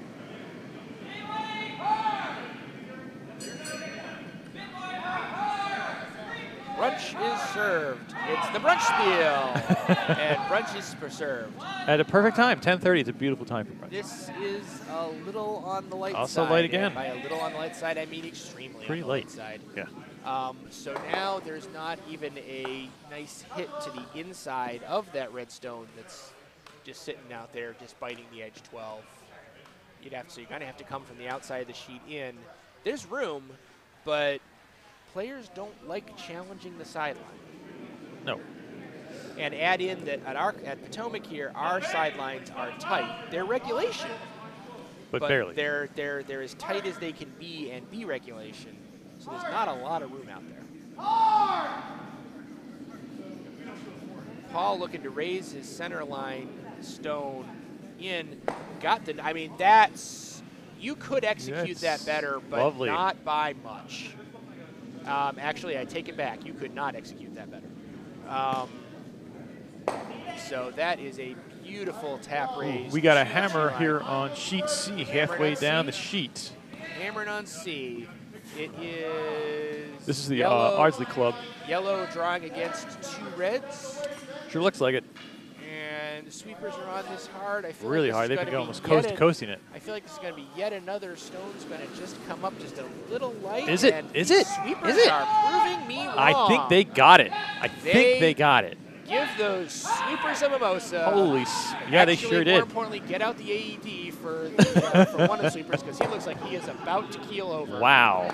But what? his work pays off. They What a get brush. one. That puts them up by 2. Team Riley. That was a huge shot. Yes. Goes up 5-3 after 6. That game is likely to go 8. And no, we're nowhere near hammer on 2. Okay. C is the game that is farthest ahead on the speedometer. So yeah, their game will be capable of going 8 ends, assuming that the score allows it. Yeah. Which, since it's only a 2-point game in the 7th, seems like. All right, Paul Luethy asking his second to kind of come in behind. Sink another one in, and he sure does. Yeah, but isn't that that's a perfect pocket, isn't it? It sure is a perfect pocket. You hit it right between them, and they're both going. Yeah. There's a little, the one on the center line is a little higher, but it's not enough higher to make a difference. Yeah, a perfectly executed center takes everything and makes everything go behind. This is still a little outside. They're trying to push it, so they're likely to hit the outside stone first, which probably means they probably don't even hit the second stone, as exactly they did not. But they're pretty well frozen in. Paul could do a light chip out of that yellow, and his shooter would probably roll over to the edge 4-foot, maybe into the 8-foot over on the left. And that seems to be, why is he calling it with that? I think he called back line. Back, yeah. I feel you like should be giving him a bit more? No, I feel like I'd come the other way. Go across / cross. Yeah. Just because I'm paranoid about being a little bit wide and interacting with that guard pile up front. He looks good for now. Frankly, I disagree. Oh boy. I feel like he's on the guard pile. Nope, he's by. Stone's starting to come. You got a better angle. Is he clear? He is clear. He's clear. Oh, lovely. That is. That if they both stick around, that's lovely. Did it stick around? It sure. Negative. Oh, it went out. Oh my goodness. I thought it was going to stick around. Did that touch the sideline and spin back? It matters because if it touched the sideline, it's out of play. It shouldn't be remaining there. And I thought I saw a spin back at the end. Yeah. But the other team's skip didn't remove it. Now, at this level, there's a question of does he actually know the rule? Mm-hmm. Neither skip is making an issue of it, so it doesn't really matter. No. It's probably not in a position where it's going to actually impact. No, I don't think it should. Nonetheless, that was a pretty darn good shot from Jamie. It was a pretty, I mean, they're lying 2 right now. There's nothing wrong with it. Yeah.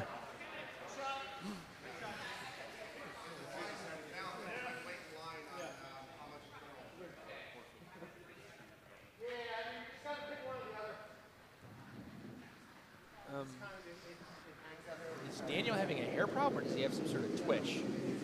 His head was doing a weird thing. Oh, he's good. Okay. All right, stone is on its way. I feel like this is heavy. If it clips that red one, it's going to be okay, and it's going to just skirt by. Oh, barely. Paul is going to escort it through the back line. So I'm going to let you hit and roll. Lying 2. They do not have hammer this end. So perversely, if they're going to steal, they really don't want to only steal 1. Yeah, because they've got that. They can try to. This biter one is really starting to creep. Continue to creep into what play. I'm saying is you don't want to just steal 1. You want to steal.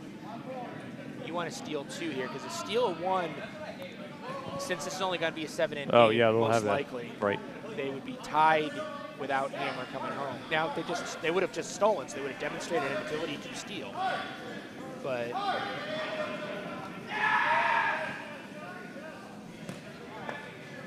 puts up a guard. The guard feels a little wide. I feel like particularly coming left to right, they could come after. But Coming after that was straight down the center. yeah, Play but ahead. that is not the shot that Daniel is calling. Daniel is calling, I believe it's just a draw around to the button. I don't know. I think he's trying to hit this guy. You think he's coming after that? I do. Maybe I using do. His, maybe using his in off. Yeah, that's not draw line. You're right. That's a control weight. Sweepers are on it quick, as though they're concerned about an overcurl. I can see the concern. Well, they just came off of it. Okay, cleared the guard. Did he get the touch? He did not. I can text my boss. The overcurl that he should have been concerned about was, in fact, a thing that was an overcurl. So that's a second miss. And Trying for Paul Luethy to sink a third one in. yeah, I feel like that's the right call at this point. You throw center line, top 12, or even sink one behind that corner guard, behind that guard. I feel like what he's got in mind is top 8-ish behind the because he, like I said, he's okay with giving up one here. Puts him down 2 with hammer in the last. It's not great, but it's survivable. And the tiebreaker in this is a skip straw. It's not an extra end. So Paul's okay with that. Oh, we got a scoring update on sheet A. It looks like A has completed their 6th end. Waffle House is red, I believe. That is a correct statement. And they just took 3. Okay, so Puts them they up go up 7 to 4. That was the 5th end. 5th end. So that game might go 7. They got to hustle. They got 18 minutes to finish this end. Has their pace so far. They have not played an end at 18 minutes yet. Okay, I don't know that Paul was intending to do this tap. No, I think he just shorted it. It was tight. So, okay, interestingly, Daniel is chasing the in-off hit again. I feel like at this point that is a poor choice because he's got a clear highway to the current shot stone in the back. Roll to the side. Roll to the side. Now he would be in the back 8 foot at that point, whereas I guess off this in-off he's hoping that he's going to be in the top 8, which is a more powerful position. But I still feel like an open hit is a better choice than a in-off. The margin for error is larger. Now, he missed the last one. He got past it by about an inch, inch and a half on the inside. He does have about an inch more room, which should result in having plenty of room past that guard pile up front that he only just barely missed the first time. I think he is overcorrected. I think he pushed this. I think if he even makes contact, all it's going to do is push it in. It's going No way. No way he's going to get a double. No way. Really? He did. Well. Ooh, that one's still close. Still be I biting. don't know. It's certainly in Holy play. moly. That is a surprisingly well executed shot. I am going to say well done on that. We were so engrossed in that shot, and rightfully so, that we also have a scoring update on sheet D. Looks no, like we don't. There's a stone in play. Or do we have the 6th end? they stone? just threw it. Okay. Yeah, the 5th end just concluded, and that's going to be the 6th end may have just concluded. the 6th end just concluded. The they haven't hung the score yet. Correct. So we don't have a scoring update. We have a. Okay, the 6th end just concluded. So. And they're okay. They're there we go. Now now we're gonna hang it. No. Red 2. Red 2 goes up 6-3 after 6 ends. They might make 8. They're right on the. They've thrown a stone in the 7th, so they might make it if they play this at expeditiously. All right, Paul is attempting to draw in. Jamie was calling the sweepers off of it because he was waiting for the line, and it took its sweet time, but here it comes. Is he going to get to the house? I don't feel like he is. I feel like not. Just short. All right. Yeah, well short. So at the moment, either the house is clear, possibly, or there is a red just barely biting the back 12, also possibly. From our angle, it kind of looks to me like it's probably biting, but that might be a shadow. Yeah, I can't tell from our vantage point. Thankfully, we've got a tool for that. The biter bar. If it is necessary, it is available. this is the hammer. The rarely used biter bar. So yellow obviously, well, okay, I guess not obviously. Yellow probably believes it's biting because if they thought it was out, they would not be attempting to draw it. They'd take a blank, take the hammer and the 1 point end coming home. So really, Paul's got to be happy with this as long as as long as he doesn't steal, conversely. Yeah. They're calling all there. Yeah, he is. He's tapping his head like it's hefty. Yeah, it's coming down. It's the edge of the sheet, so it is potentially. Oh, it's coming down real hard now. Coming down real hard. Is it going to make house? Holy moly. Yeah, I think they're going to get it. I think they're going to. I'm not yet convinced. Oh, they're not going to get it. Wow. Okay, so Paul now they need to make a decision. Okay, they kicked it, so. It's got to be one red. I guess. So we are tied coming home. I mean, frankly, I'd almost consider running a biter bar on that one over there on the edge of the 12 just in case. But they're not doing it. They didn't have it. But I was on the installation crew for these houses. I would have probably put a biter bar. Just saying. All right, so we wanted a stressful 7th end, which will be the last end of this game probably. There's only 14 minutes left on the clock. The likelihood of finishing this end, especially since it's tight, since the score is tied, I'm pretty sure this is going to be their final end. Thanks again to all the 35 viewers who are still with us after 6 ends in a bit. This is the Brunch Spiel U.S. Capitol Curling Center. It's a 5 and under open. Winner goes to the USCA 5 and under Nationals in exotic Hibbing, Minnesota. That is actually another thing that's unique about this event on the USCA calendar. It is the only national championship that is open format. Everything else is either all men, all women, 2 of each. Yep. Mixed doubles is 1 of each, That's obviously. Right. This event, you can have a team of 4 men, you can have a team of 4 women, you can have 1 and 3, 2 and 2. Intergender is not an issue. Whatever. It's all good. It's all good. So, although on this, well, no, actually that's not true. I was going to say we don't have very many women on the ice in this draw, but that's not true. There's 2 over on sheet D. There's a couple over on sheet A.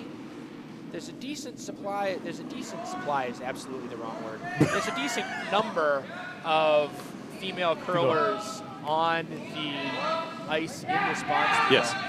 There's actually a couple. There's actually at least one team that is fully female, which it's a USWCA event. That the W stands for women's. It's the U.S. Women's Curling Association.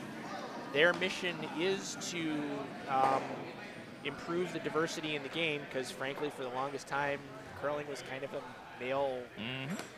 It was kind of golf. It was kind of winter golf. And we're fixing that. Women's curling still doesn't quite have the resources and everything that men's curling has. Again, working on fixing that. It's going to take some time to get that numbers parity up there. Events like this are a good step in that direction. The USWCA made the decision several years ago that one of the ways they wanted to improve the diversity was to emphasize new curlers of all genders and denominations. So they chose to make their 5 and under bond spiel rather than it just being a women's bond spiel. It is an open format. It's a bond spiel. And I believe that the U.S. Curling Association followed with that with the 5 and under and said, you know, it's not a bad idea. Not a bad idea. Let's do the thing. Yeah.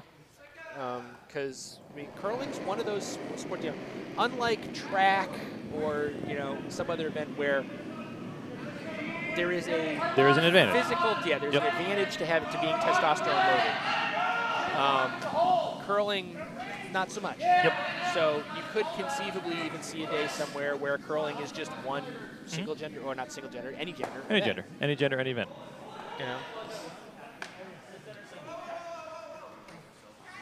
All right, we got a couple of rocks in play now here on our feature sheet.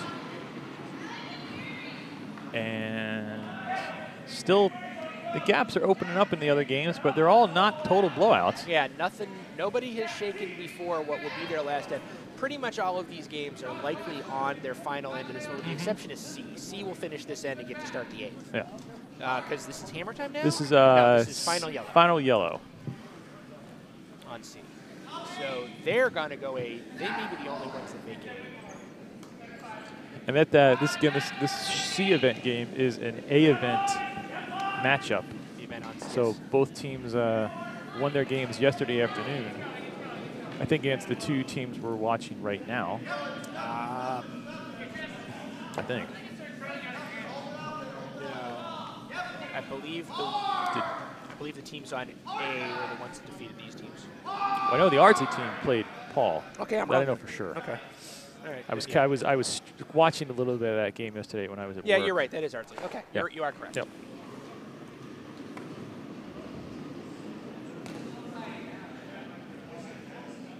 But so this is a B event game. The winners move on to the B event. The losers drop down into the C event, and their next game will be a winner go home game. Oof. Actually, I believe it's possible that even the team that advances in the B will be in the winner. Could be in that game too. Yeah. Yeah. Because it's the only place really once you get to your third game where you can lose and still play another one is if you're in the A. Yeah, yeah.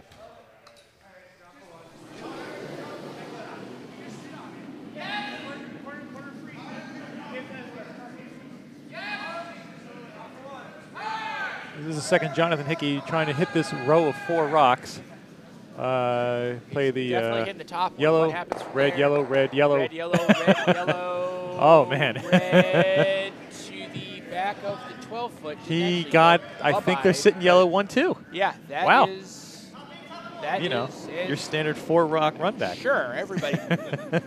Doesn't everybody practice on those every day? Every darn day. Every darn day. I don't even think we have the juniors practice that, let's be honest. I feel like maybe we should. Let's get the junior coordinator on the line here. All right, Paul Luethy asking his front end to play that come around. He cleared it by more than I think Paul thought it was, because that's going to skirt through now. Yeah, and that sweeping had the effect of that stone is through the house by a significant margin. I think it may have been through the house even otherwise. Yeah.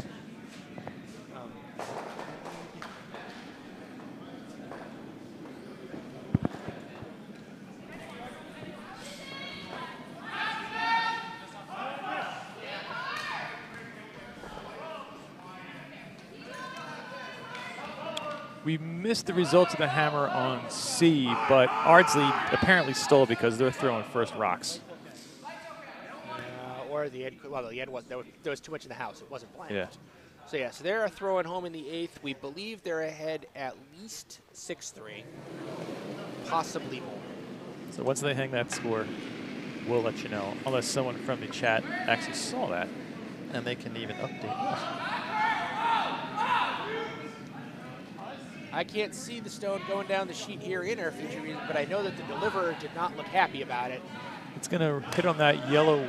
It's going to be short of that red guard on our right-hand side. I feel like he may be perfectly okay with guarding this up. He's in a situation where it's tied coming home and he has hammer, so unless Paul can bury one in there.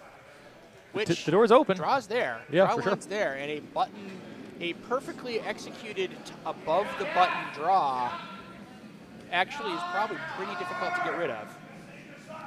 Starting to run out. Starting to come down to the where the syrup meets the pancakes here.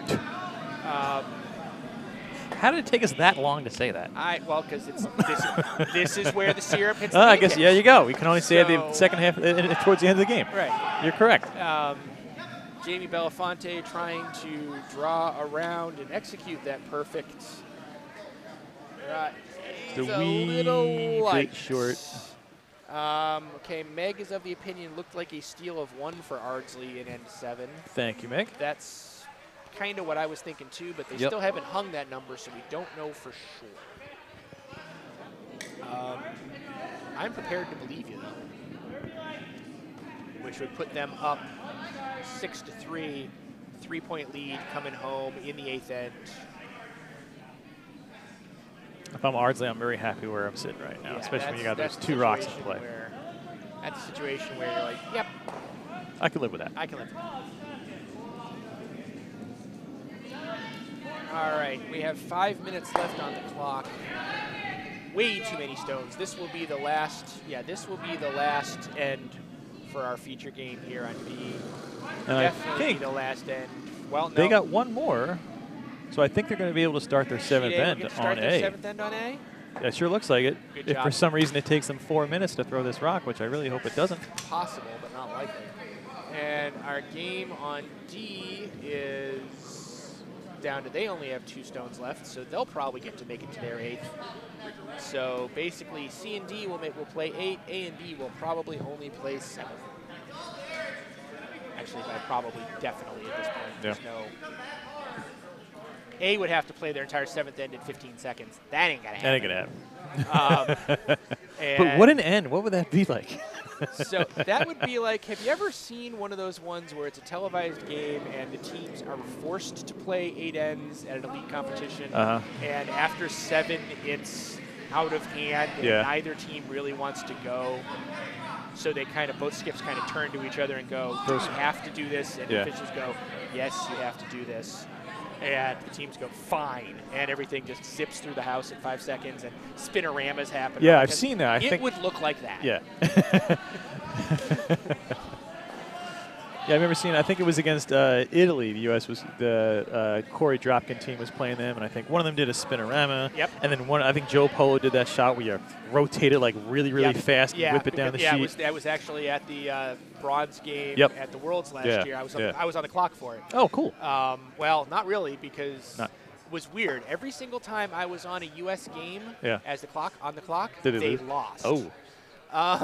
Like they went 0-4 through the week if I was on the clock. The only 4 games they lost. Yeah. So let's watch the follow the hammer here on sheet A. Right. So the question was asked about score on sheet D. The answer is we don't know yet because they're still looking at their 7th end situation. We think it was a steal of 1. I'm talking about D. Oh, D. My apologies. Yes. We don't know that either. We don't know on C. We're pretty sure that yellow took 1 to be up by 3.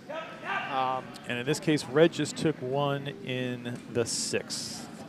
On A? On A, yes. So that would put them up 8-4. They may, since they know this is not, the 7th would be their last end, they may shake. I think they're figuring that out right now. It's a 4-point game. Well, and then we're going to have, looks like we're going to have hammer here on sheet D. Yes. This is Curling Club of Virginia and Triangle against Broomstones. Second breakfast getting ready to throw the hammer. They're facing 2, and they don't have a great line to do anything about it. They could tap up for 1, but you put them down 2 without. That's not great, but certainly better than giving up. He's trying to come in. Nope, he wrecked on a guard. Red takes 1 for certain, possibly 2. Looks 2 from this vantage point, mind, and that's going to be handshakes. Concessions. Okay, so Broomies did take 2 in the 7th end. Final score 8-3. Congratulations to Broomies from Broomstone. They'll be moving on through to the B, continued into the B event, and second breakfast will zip down to the C event. That is correct. All right, Paul Luethy over here in our feature sheet, getting ready to throw his first skip stone. He's got some problems. Yes. He's in a dilly of a pickle. I still think he can get around with that draw. And he only needs to get 8 foot. Based on the broom, he believes it as well. Yeah. So, because Vice Jamie Bellefontaine has the broom out there at the edge of the 12, which would be the correct broom for a draw. Ooh, he just tightened it up a bit. Now, both teams have kind of been chasing that. Well, Yellows hasn't been chasing it as hard because they're happy with their 2. But Paul has been chasing it with both of Jamie's stones, and neither one got the job done. And remember earlier in the game, we were talking about how tricky this outside line is coming in that direction. Yes, we have. It seems to be biting him right now. Yeah. Well, the rock's away. He just needs full 8 foot to count shot. Full 8 foot would be shot, and he's in a situation. The game is tied, so a steal of 1 wins the game. And look at this one too, Alan. It's not snapping either. It's not snapping, and it's also heavy. Now, if it comes over a little bit, inside hit roll. It's not. No, it's not outside. enough. Almost. So, yeah, that's not shot at all. Now, what it is, though, is it is in a place where if the next stone were to come in there and pop that, the probability of that stone rolling into the back 8-foot very high. Yes. So yellow is looking like they're thinking about guarding that up. Accomplishes two things. One, it guards up the line that Paul's been chasing with the draw. Yep. And nope, okay. Tap, tap. What are they? It's now 11 o'clock, so this is confirmed. This is the last end. C is playing their 8th and final end.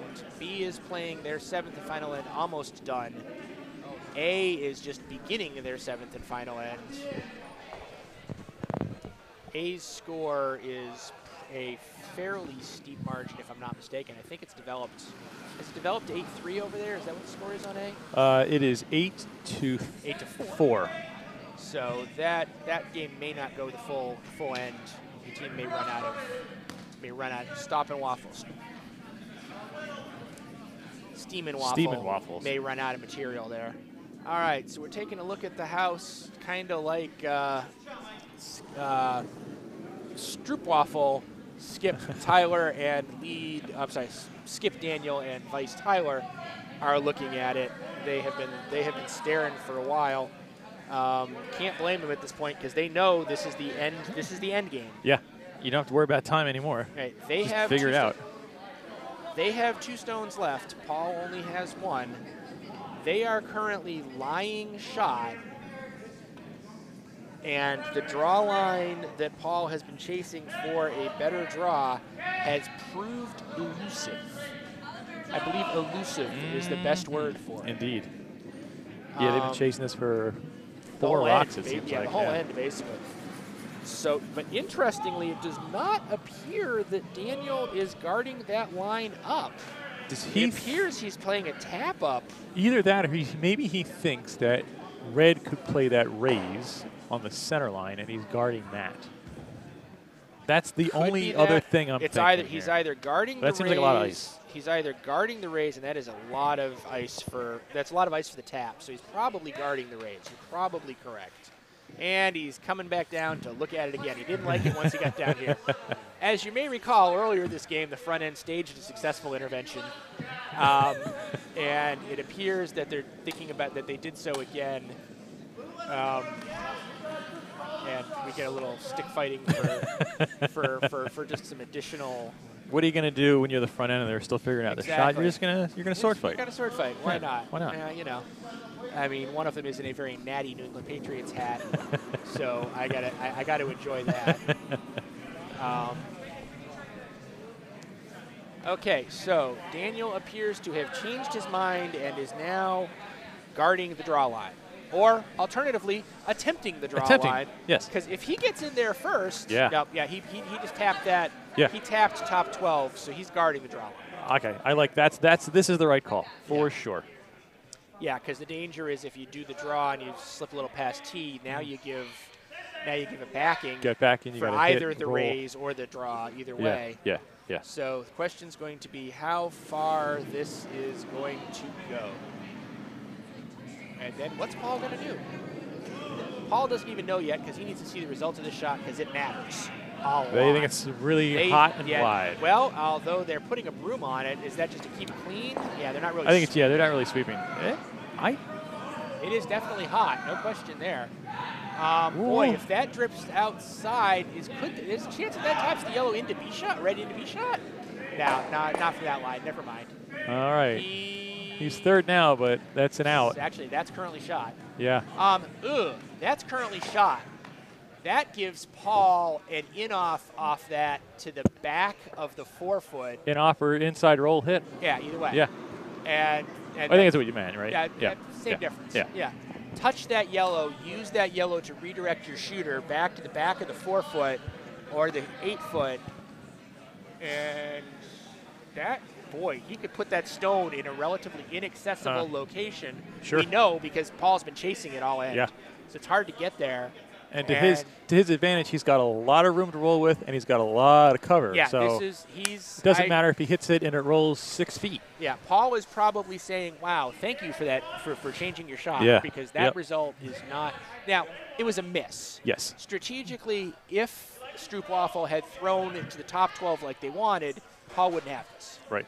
But since it skated deep. Paul sees it. Paul is planning on using it. Not a guarantee with a line. Not at all. And if this stone is not shot at the end of this, the game is over. It's over. No pressure. Good luck.